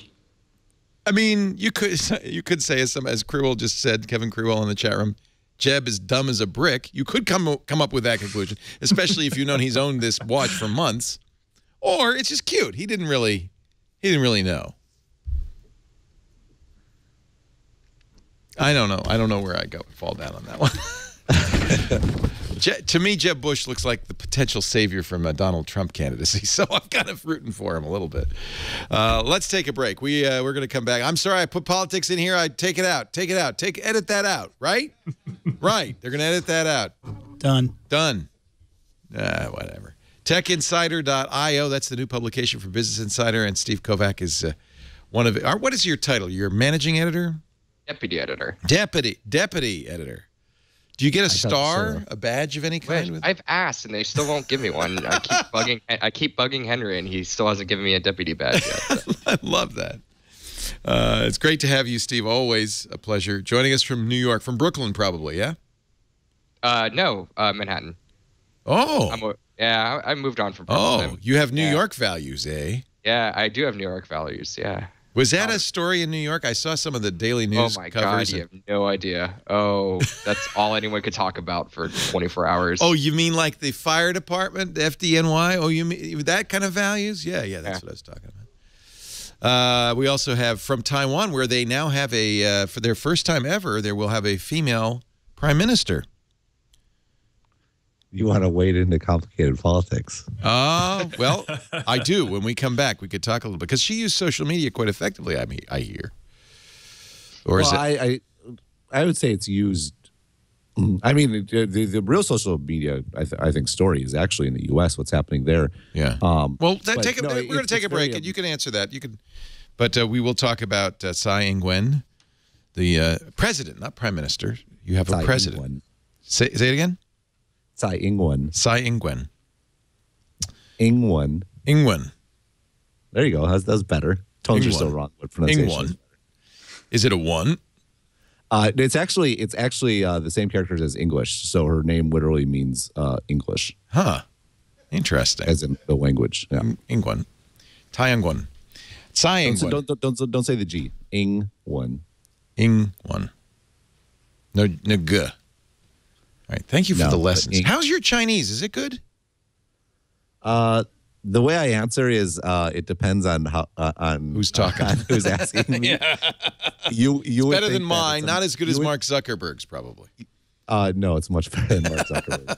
His Chinese isn't that good. Is it bad? Well, he has an excellent vocabulary, and his listening comprehension is very good. In some respects, is probably better than mine. But his pronunciation is pretty terrible. He doesn't really use tones at all. That's critical in Chinese because and ma are very different words. Right. You can dramatically change the meaning. I mean, because what it sounds like is he's someone who is very busy and devoted a set part of his day to like hardcore studying, and which would make sense of being Mark Zuckerberg, and not enough time with an actual Chinese speaker who is correcting his pronunciation and having a good foundation there. That said, I mean, still impressive as hell. We're not super impressive. Denigrating the achievement. I think his vocabulary is probably better than mine. And that's why he is understood and he's able to get across, because he actually speaks. He has all the right words in the right places. Yeah. Right, exactly. And so, but he sounds like a robot, probably. Well, it just sounds weird. Yeah. But I mean, my tones aren't great, so I'm the pot calling the kettle black. Yeah. And given the fact that I actually live in a Chinese speaking company and presumably have more freedom than Mark Zuckerberg, you should be better than you are, is what you're saying. Right, exactly. This is pure spite and jealousy speaking. Probably. It's great. It's super impressive. I said so at the time. Are you in Taipei? Where are you? Yeah, I'm in Taipei. And joining us from Upper New York State, how's the ice racing, Tim Stevens? A little too damp, unfortunately. It's been a warm winter. People were water skiing on Christmas Day, so it's no ice racing yet, unfortunately. That's right. Christmas Eve, it was like 72 degrees in downstate. It was like summer. 70 degrees up here on Christmas Eve, which is not good for the ice production, I'm sorry to say. And a truck actually just crashed through one of the local lakes. Somebody got a little too eager trying to get out there on the lake. Oh, dear. So not quite yet. Dear. I can't resist noting, for those of you watching video, Tim's highly impressive collection of badges, conference badges over your left shoulder there. I have a collection, but boy, that thing looks like it weighs 50 pounds. Yeah, and every now and again I walk by and knock it off the wall, and then I spend an hour and a half putting it back up there again. They used to be in nice order, but not anymore. And I've got a bunch more since CES in Detroit. I got to still hang up on there too. So see, I'm trying to cut down on my conference attendance, so my badge ball is not growing as big as yours. Can't believe I just said badge ball. Hey, coming up in just a little bit.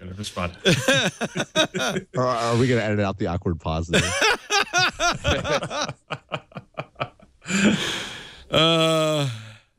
We have a newsletter now. When did that start?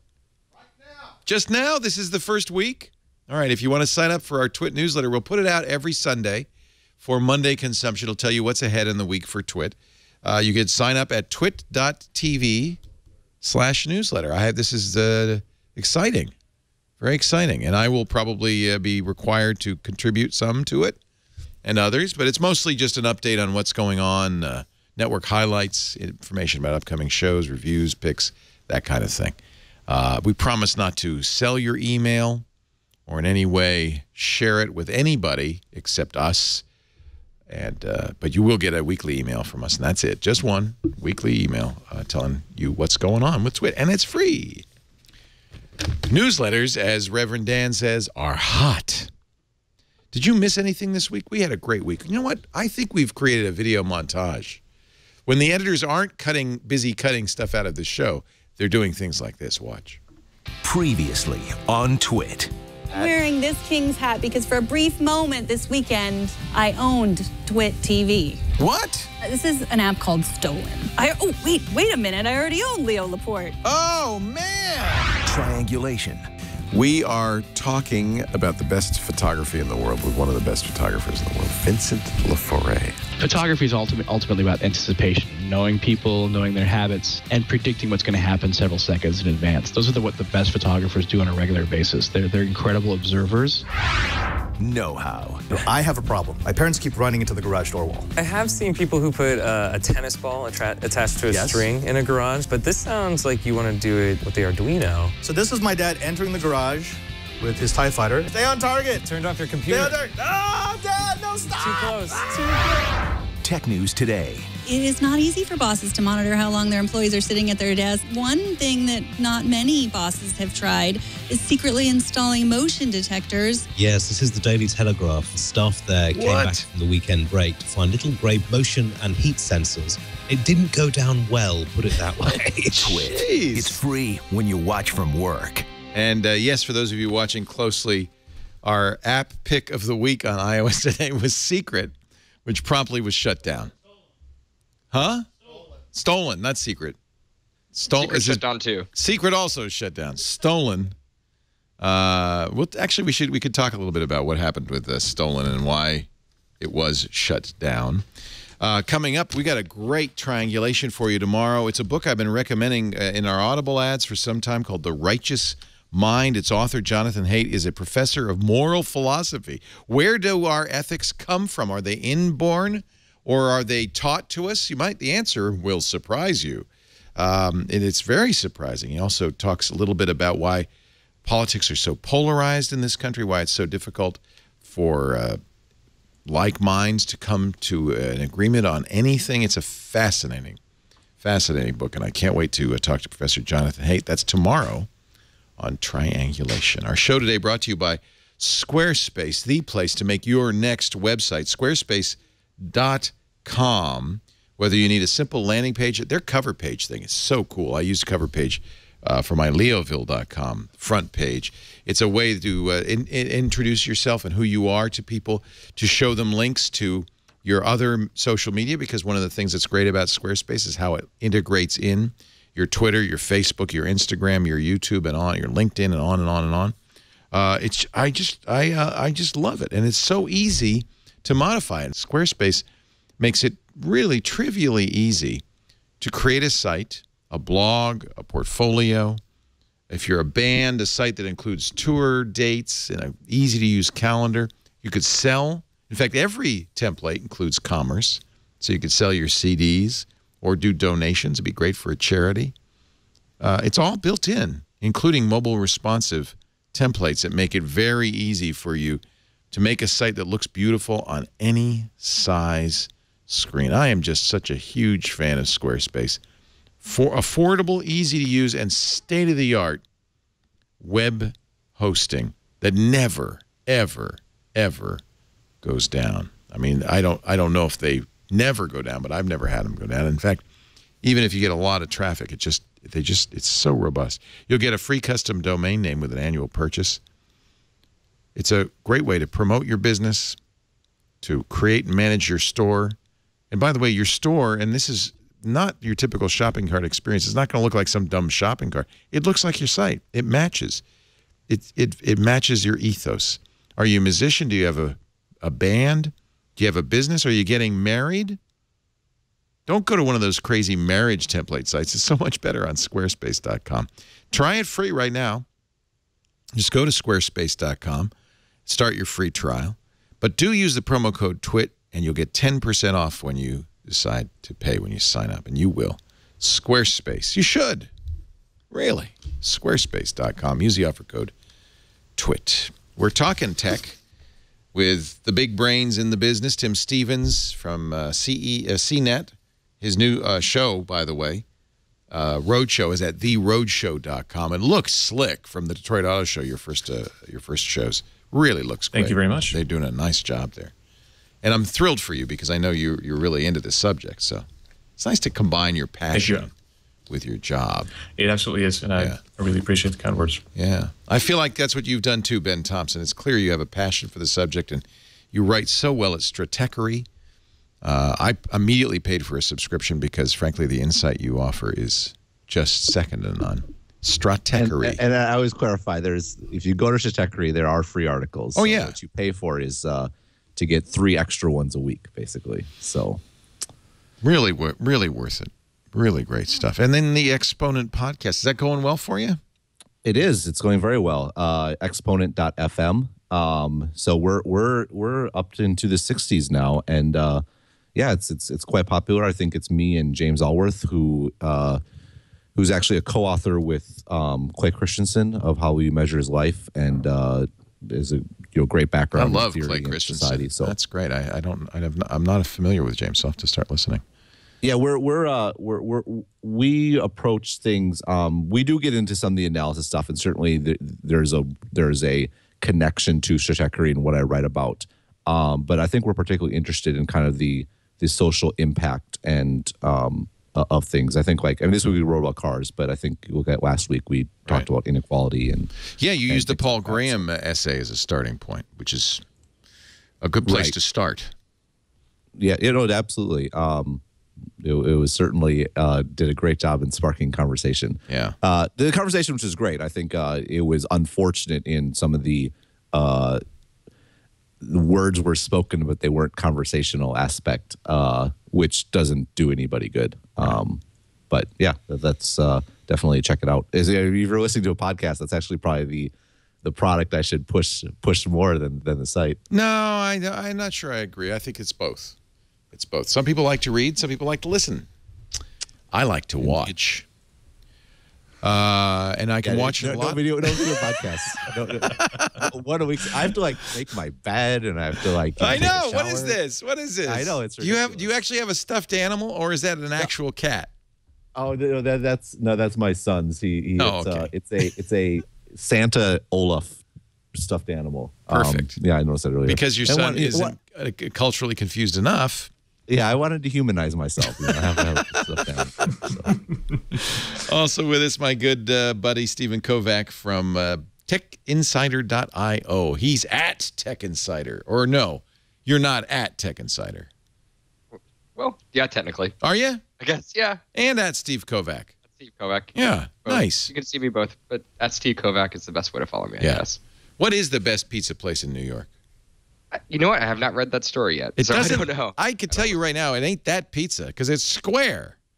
You want to get into controversial topics. Jeez. That is not. Wow. Pizza's round, not square. It's not New York values. And it ain't that pizza. Rizzo's Fine Pizza? No, I think not. I've never even heard of that place. No, nobody eats there. It's too crowded.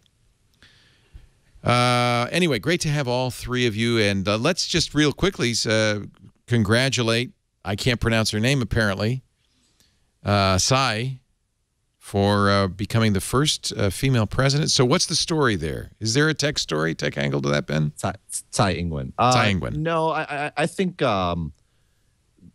she's the pro-independence party, though, right? Well, I think that both parties are, at least in their public positions, much more oriented towards the status quo. Okay. No one wants to. There's always stories about instigating China or whatever. No one wants to instigate China. China does what China wants to do. Right.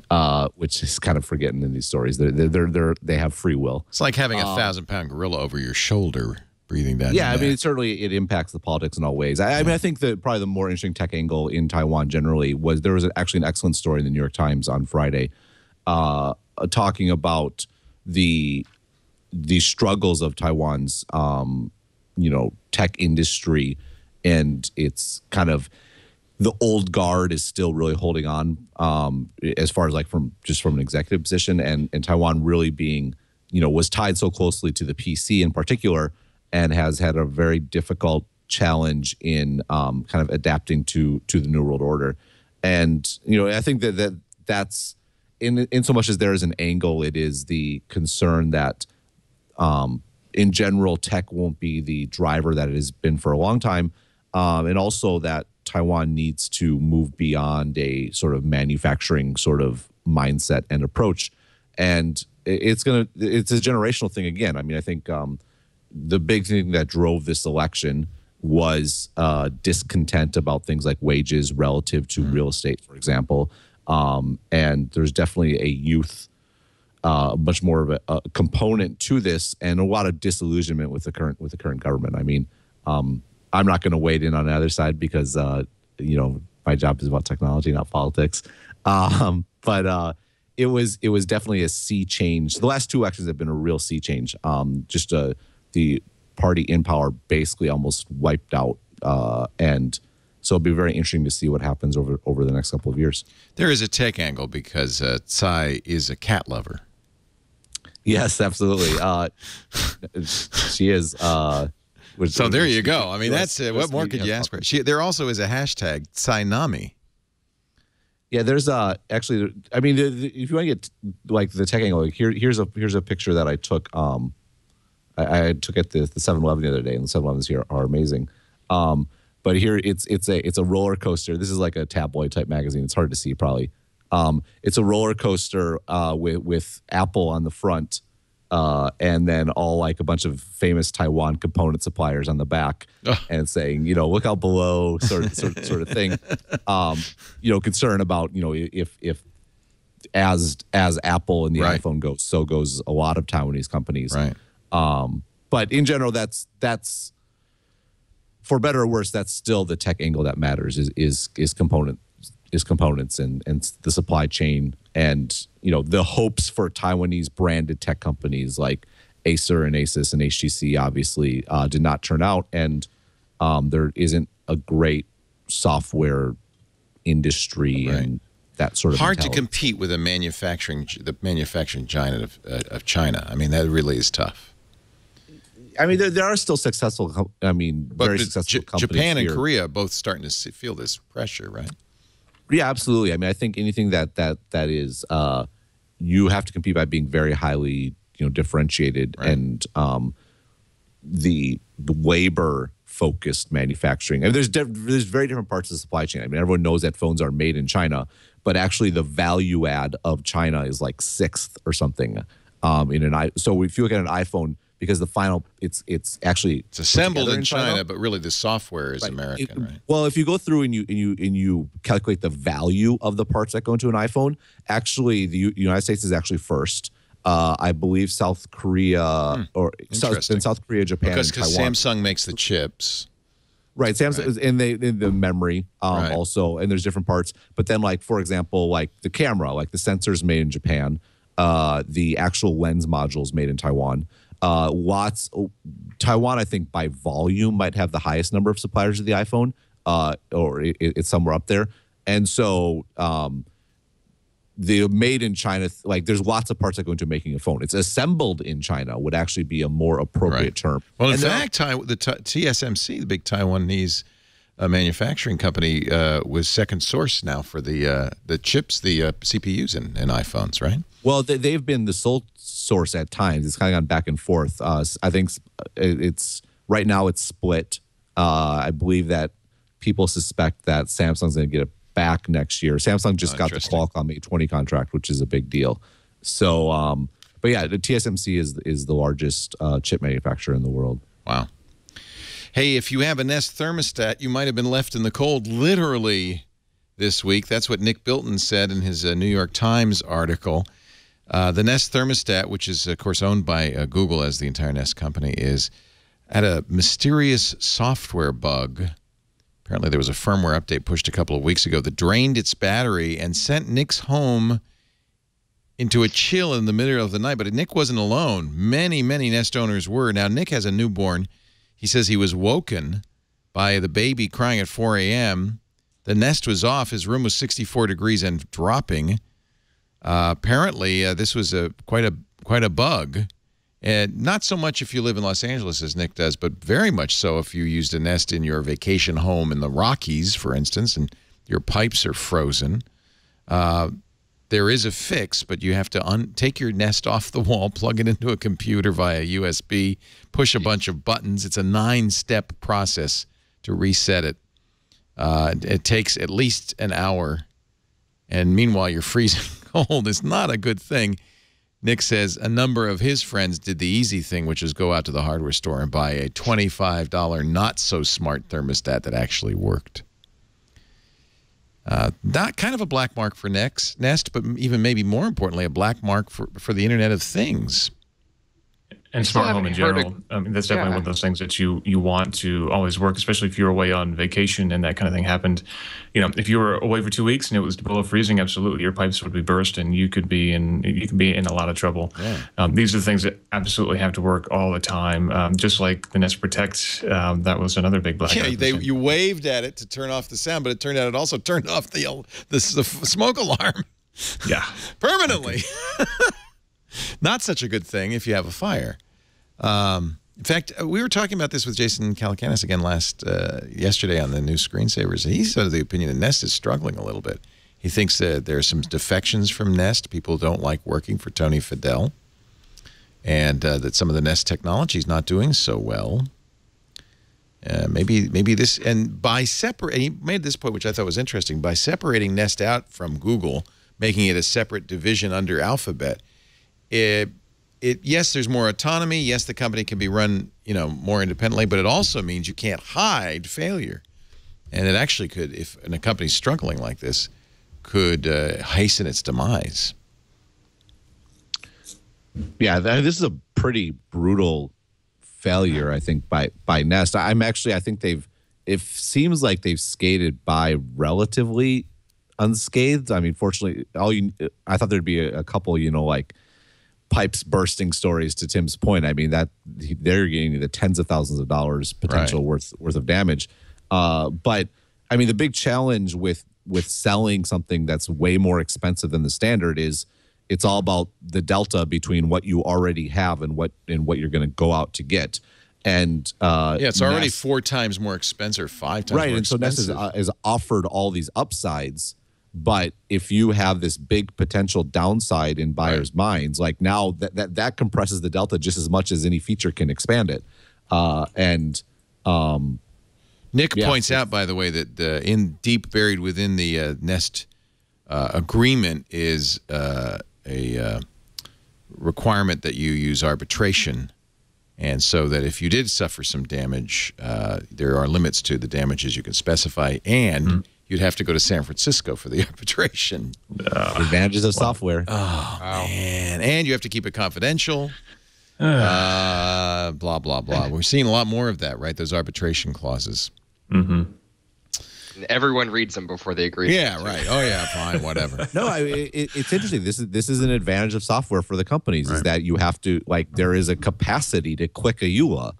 I mean, if you can't click a EULA in your Honeywell thermostat that you get for $25 at the software store. And so I think the validity of EULAs is I think still a little bit of an open question. Yes. But generally it's been supported that, because people are actively clicking accept, whereas something like, it was in the box and you implicitly accepted it is much more difficult. And hey, Nest took advantage. This is not the only Internet of Things failure in the news this week. One of our sponsors, Ring, that makes the Ring video doorbells, had a problem as well. There was a post from a security blogger who had figured out that if you take the Ring video doorbell, which is a doorbell that is tied to your Wi-Fi as a camera, microphone, and speaker, if you take it off, plug it into your computer, you can fairly easily extract the user's Wi-Fi login and password. And I tweeted, gee, I'd be much more worried about losing my $200 doorbell than that. But the point is, you could put it then back on. You do this in the dead of night, put it back on, hope that nobody noticed when you remove the Ring, and then you'd have the password and you could continue on with it. Ring, however, had a better ending to this story, because it turns out that the Ring video doorbells are updatable automatically. They are on the Wi-Fi, and Ring was alerted of this security flaw, developed a solution, and pushed it out to all active Ring devices 2 weeks ago, so that at this point, no Ring video doorbell is vulnerable. But it points out this is just the beginning of a lot of stories, because all of these Internet Things devices, whether it's your Samsung refrigerator with a camera in it, or your doorbell, or your thermostat, or your car, they're all tied to your Wi-Fi. And if security practices on these products aren't good, it could lower the total security of your network. I saw a great tweet today. I can't find it right now, but I think it was something like in 1995, our houses were full of digital devices blinking 12 o'clock. In 2025, our house will be full of digital devices with the password admin.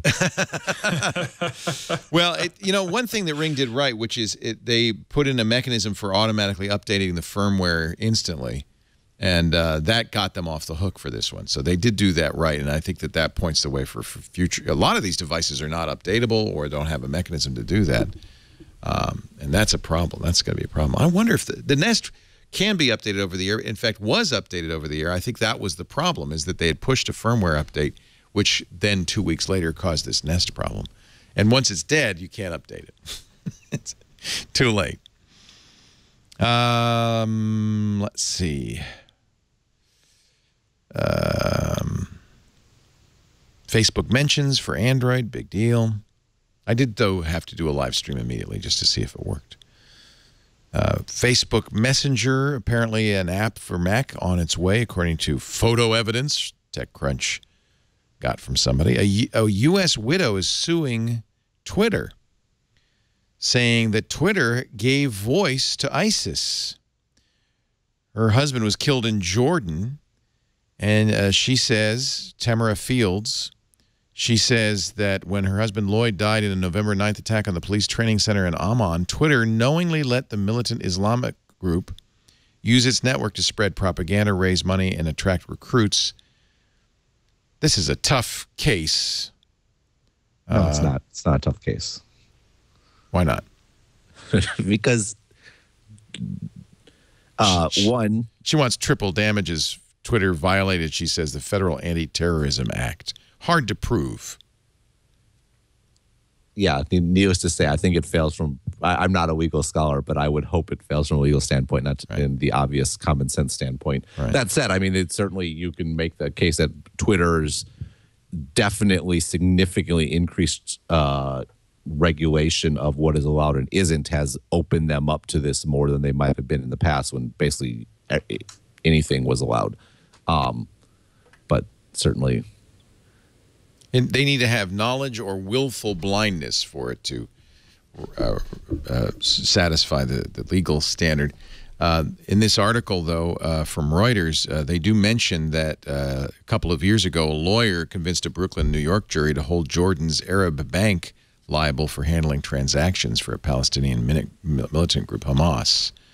While that bank settled in August, it maybe provides a precedent.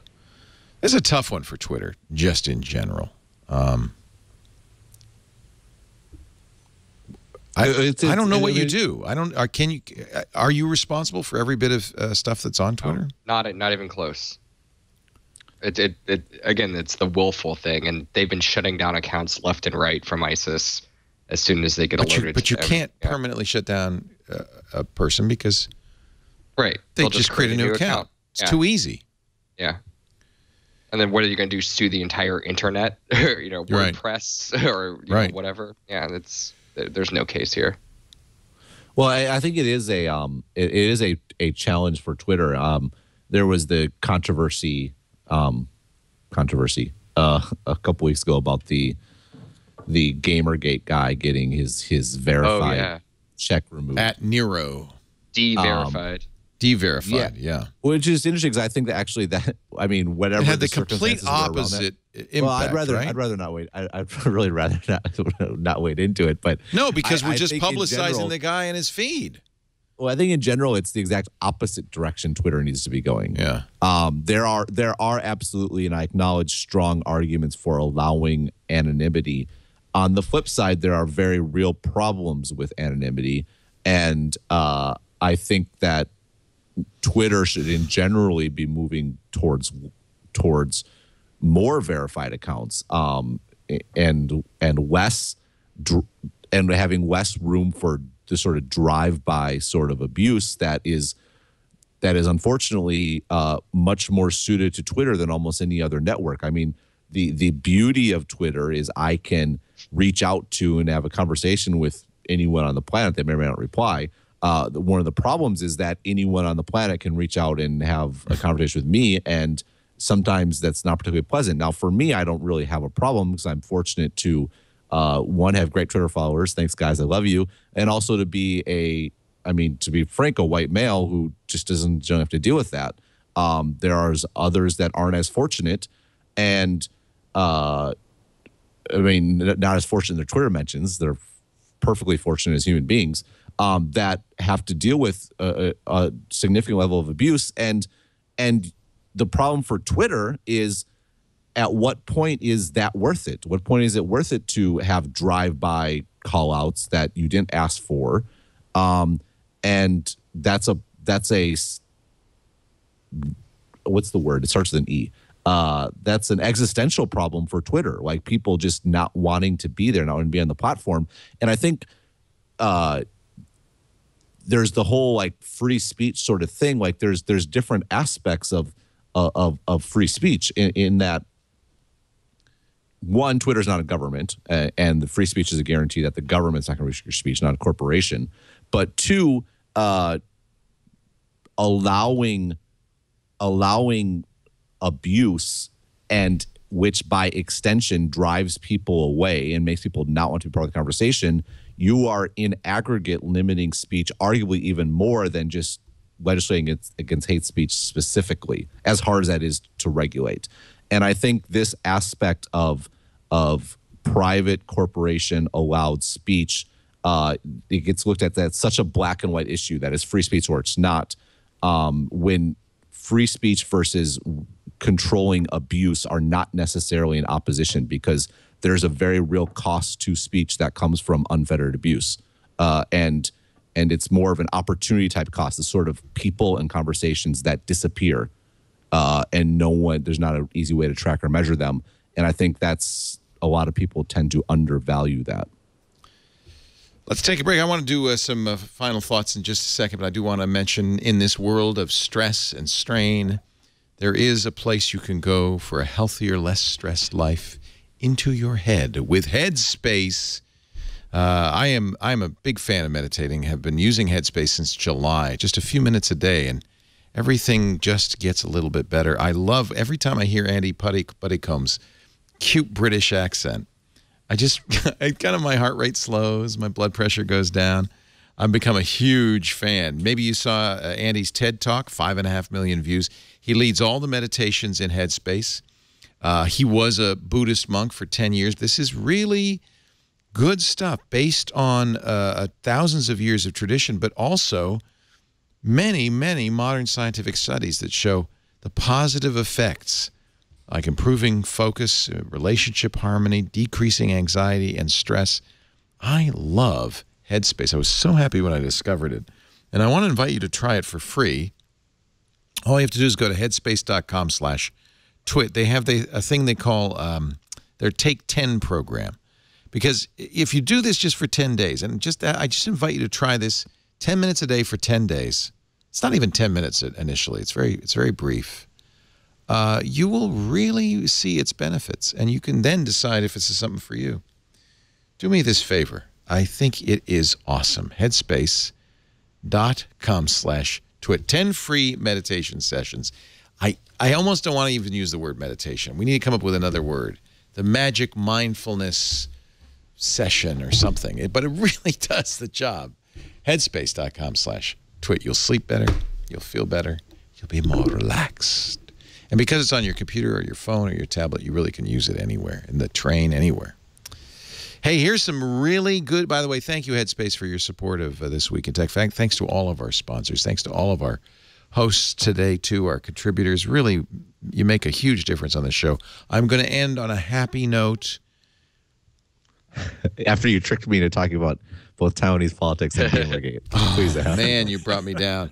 But the good news is the Puppy Bowl this year will be in VR, ladies and gentlemen. Yes. Yes. Yeah, my Oculus doesn't come until June. This is a terrible world. Can you wear cardboard for it? I hope so. It's got to be with cardboard. Yeah, it will be It'll be on YouTube, Animal Planet's website. You can see it in Samsung's Milk app. If you have the Gear VR, you'll be able to use the Milk app. Good. Strap on your cardboard, folks, and be able to. I actually am a big fan now of 3D video, and thanks to the fact that YouTube and Facebook support it, and you can just do this with your mouse, and mouse around. It's fun on Facebook when they do those videos. Did you see my videos from my vacation? I did 3D videos of my cruise ship. Oh, cool. This actually is much higher quality. I was using the Theta, which is the Ricoh Theta S, which is inexpensive, $350, very easy to use. But this is really looks high quality. They're probably using something even better. Nikon announced a really interesting high quality 3D camera at CES. I don't know if any of you guys got to see it, but I'm kind of excited about this. I want to do Twit this way. Won't be as exciting as the Puppy Bowl. It definitely seems like the next generation of action cameras will be generating this 360 footage, which would be an interesting thing, you know, when HDTVs came along and now 4K, there was a real glut of content. And that's been one of the things that people are skeptical about VR because there's such a small amount of content available. But if these, you know, 360 action cameras become popular, maybe that'll be, you know, how a lot of people are consuming this content. Maybe that'll fill that gap until we have more, you know, cinematic quality content, that kind of thing. I think the 360 stuff is more interesting than the 3D stuff. Much more, yeah. The one thing that people, like TV manufacturers, I think, you know, always pushing for 3D and pushing for 4K and that sort of thing, failed to appreciate is that a big reason why people bought HD TVs was not for HD. It's because the TV set itself was physically such a better object to have this thin thing instead of this big, massive box. And I think that with VR, the immersive aspect is such a, like, that's just as important as the content itself, like that it is a physically different sort of experience, and as opposed to the 3D or even 4K sort of thing. I love this. This is a video from my vacation with the Theta S. I'm on the back of the boat, and what you can do is, it's like a vlog where you see me talking, but you can look around. You can look at what I'm looking at. You can look at what's going on. You can look at the sky. You can look at the ocean. You can look at what's going on behind me. And this was a cheap $350 camera. I take it with me everywhere now because I feel like this is a really interesting way. If you're you know, I mean, if you're just talking on like we are, I don't know if there's much value to it. But if you're in somewhere interesting, the ability to look around is kind of neat. Right, especially once you can do that just by moving your head instead of having to. Well, you can if you had cardboard. I mean, obviously, you know, but you have cardboard. Right. No, I mean, why? Or you're doing it on your phone. You can even you can move around with your phone, and with YouTube and Facebook, it senses your accelerometers, and it actually does move around with you, which is kind of neat. I feel like this is a surprise technology that came out of nowhere. Do you think this is why Hero's struggling a little bit? GoPro didn't GoPro aren't they going through some? They're in big trouble. Yeah. Yeah. What's that all about? The stock is tumbling. The laying off. It's all about the history of every single non-software differentiated hardware company ever. Yep. I mean, they sell like, the story is that it's all about the community. The reality is there is no pure hardware company that doesn't have differentiated software that has been able to maintain sustainable profits. That's a really good insight. It's just too easy to copy them. The CES floor was littered with just dozens and dozens and dozens of GoPro clones, and they looked the same. And these Shenzhen-based companies just pump them out. It's the same gadget. But it's always been that way, and GoPro's always been able to elevate above the herd by having this brand image, having these kind of silly-looking silver cameras stuck on the helmets of all the pro motocross racers and everything else that you want to be. But definitely, those things are becoming more and more commoditized. It's going to become more difficult for them. They've got to stay progressive. They've got to stay ahead of the curve. And right now, they don't have an affordable 360 VR option. They do have that high-end Google thing that we saw at I/O last year, but that's $10,000 or something like that. They need a 360 camera, and they need a drone in the market really soon. And certainly there's a lot of talk that those things are coming, but they're not here yet. Wouldn't you love to have... There's two things. I mean, one, those points are both well made. But two, a brand ultimately has to be based on something. Like, and GoPro not being different is a problem for the brand in the long run. And then three, the reality is the brand that matters as far as community and content when it comes to the sort of sports that GoPro's focused on is Red Bull. I mean, Red Bull has occupied the position that I think GoPro was striving for. And so they're a nice secondary brand, but that's a secondary brand based on an increasingly disappearing brand value. Right. And brands, that's why brands fade. The reason why the Apple brand, for example, Apple doesn't succeed because Apple absolutely does succeed because the Apple brand, but that brand in the long run, if Apple stopped innovating, if Apple stopped having interesting new features and new products, the value of that brand would fade as brands do. And how does Apple stay differentiated? By having software differentiation. Like that's how they differentiate their products. Is the key is iOS and that sort of thing. And GoPro, by lacking that, again, this is just what happens. This is all unexpected. And again, the challenge as far as picking stock stuff goes is timing. Although this is probably one that would have been easier to get right than others. I don't know what Nikon's 360-degree action camera will cost or when it will be available, but having had such a great experience with the Ricoh and knowing how much more could happen with higher quality images and better audio and so forth, I'm very excited about this category. This is kind of a out-of-nowhere category that does transform the action cam because, well, wouldn't you, Tim, when you're doing your ice racing in your truck, love to have a 360-degree view? And you could talk, and people could watch you, but then they could also look out the window.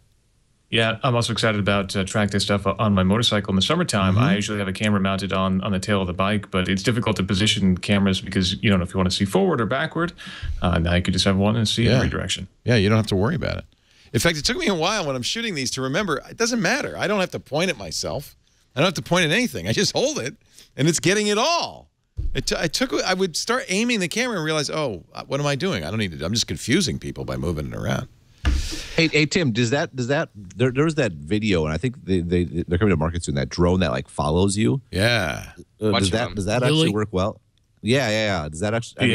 One of those just imploded. Is that the company? I think it was Lily. Yeah. Yeah. Oh no. Mm-hmm. Yeah, Anthony. Intel has one. Intel has a really impressive one they showed at CES. It's like $1,200, and it has that RealSense camera that can dodge obstacles and all kinds of stuff. It was really impressive. Yeah, I mean, they have to make it to market, though, right? That's the problem. The crowdfunding one is not going to happen, I believe, which is a shame. Was that Nixie? Which one was that one? Nixie's the one. Lily. Lily? Yeah. Nixie's the one you wear. It's a wristwatch that's a drone, and you take it off, and it flies around. That was so weird, and it just didn't feel like that was going to go anywhere. I don't know. God. Oh, my God. I think that went on to HP or Intel's award. They're not out of business anyway. I mean, they're still around. Yeah, there it is, Intel. Yeah. They had a demo at their CES keynote. So it's not just a CG animation? Apparently not. Well, you wouldn't want to wear that prototype, but I mentioned before that the mistake technologists make is thinking too much about the technology and not enough about the go-to-market angle. Well, the only thing easier than thinking about technology relative to going to market is thinking about is building concepts versus actual building. Right. There's drawing board, easy. There's concepts, harder but still easier. There's prototypes. There's actual producing something at scale, which is there's a huge leap. And then there's actually finding a market, which is actually even bigger. Distribution. And right. And the focus, what people think about and the focus of the press in general and stuff tends to be completely backwards relative to what matters in those. All you have to do is look at my sad graveyard of supported Kickstarter projects to realize. Mine too. It's very hard to get these things to market. But that Oculus is, that's going to pay off pretty soon. Yeah, I can't believe I get a free one. It's a portfolio. Yeah, it's a portfolio. There you go. I am supposed to get my Robin smartphone soon. I don't know if I'll ever get I bought a modular smartphone case, which I still haven't gotten. But the problem is, by the time I get it, the smartphone it's designed for I'm not going to be using that. So, crikey, you just can't win. $9 computer might get that. Smartphone, supposedly I get that next month. I hope I get a mechanical pencil someday.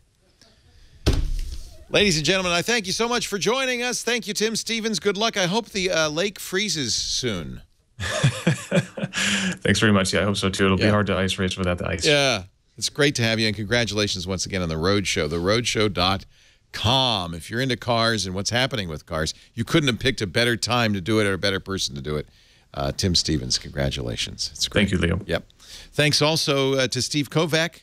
TechInsider.io is the new site. Not that new, 6 months old, but I feel like that's new in tech terms or something. Yeah. Great stuff, including the best pizza in New York and how gravitational waves could change physics forever. Right next to each other. What other site's going to give you that? It's a good mix. It's a great mix. Yeah. How could you not want to scroll through that forever? I'm going to make you my homepage. There you go. Perfect. I don't want to miss a single. By the way, okay, just real quickly, Making a Murderer. Did he do it or not? I'm no spoiler. I'm not clicking on that. Oh, don't click on that. Don't click on that. Oh! The hottest. I'm only halfway through that. The hottest Netflix show ever. Well, I have some strong opinions. We'll talk. And you don't have to worry about it because you're in Taiwan and you get Netflix, but you only get 4 movies. They all have Bruce Lee in them. No, what they actually? I mean, I've had Netflix for. There are ways to get Netflix. No, they're going to crack down on it, dude. Did you see that? Well, they yes. Well, they've cracked down on it before. To varying degrees of success, okay. But I think they're more motivated to now that they've launched. They officially launched in Taiwan as part of the 130 countries that they launched in Taiwan. What movies? Is it a pretty good collection on Netflix Taiwan? I don't know. I mean, I mostly I subscribe for, which I think is their goal for their shows, right? Which although they don't have in the U.S. House of Cards, or they don't have in Taiwan. Actually, they don't have House of Cards in most markets.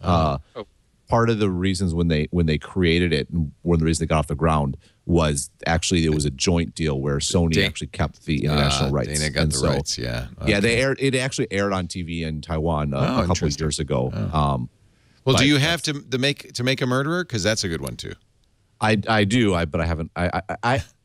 For me, signing up for things like Netflix and HBO is mostly aspirational. Yeah, someday I'll get to watch TV again. There's all these shows people talk about that I think that I say I'm going to watch, and then I don't. Yeah, you thought it was a good idea to have your own business. Yeah, I'm drastically behind on.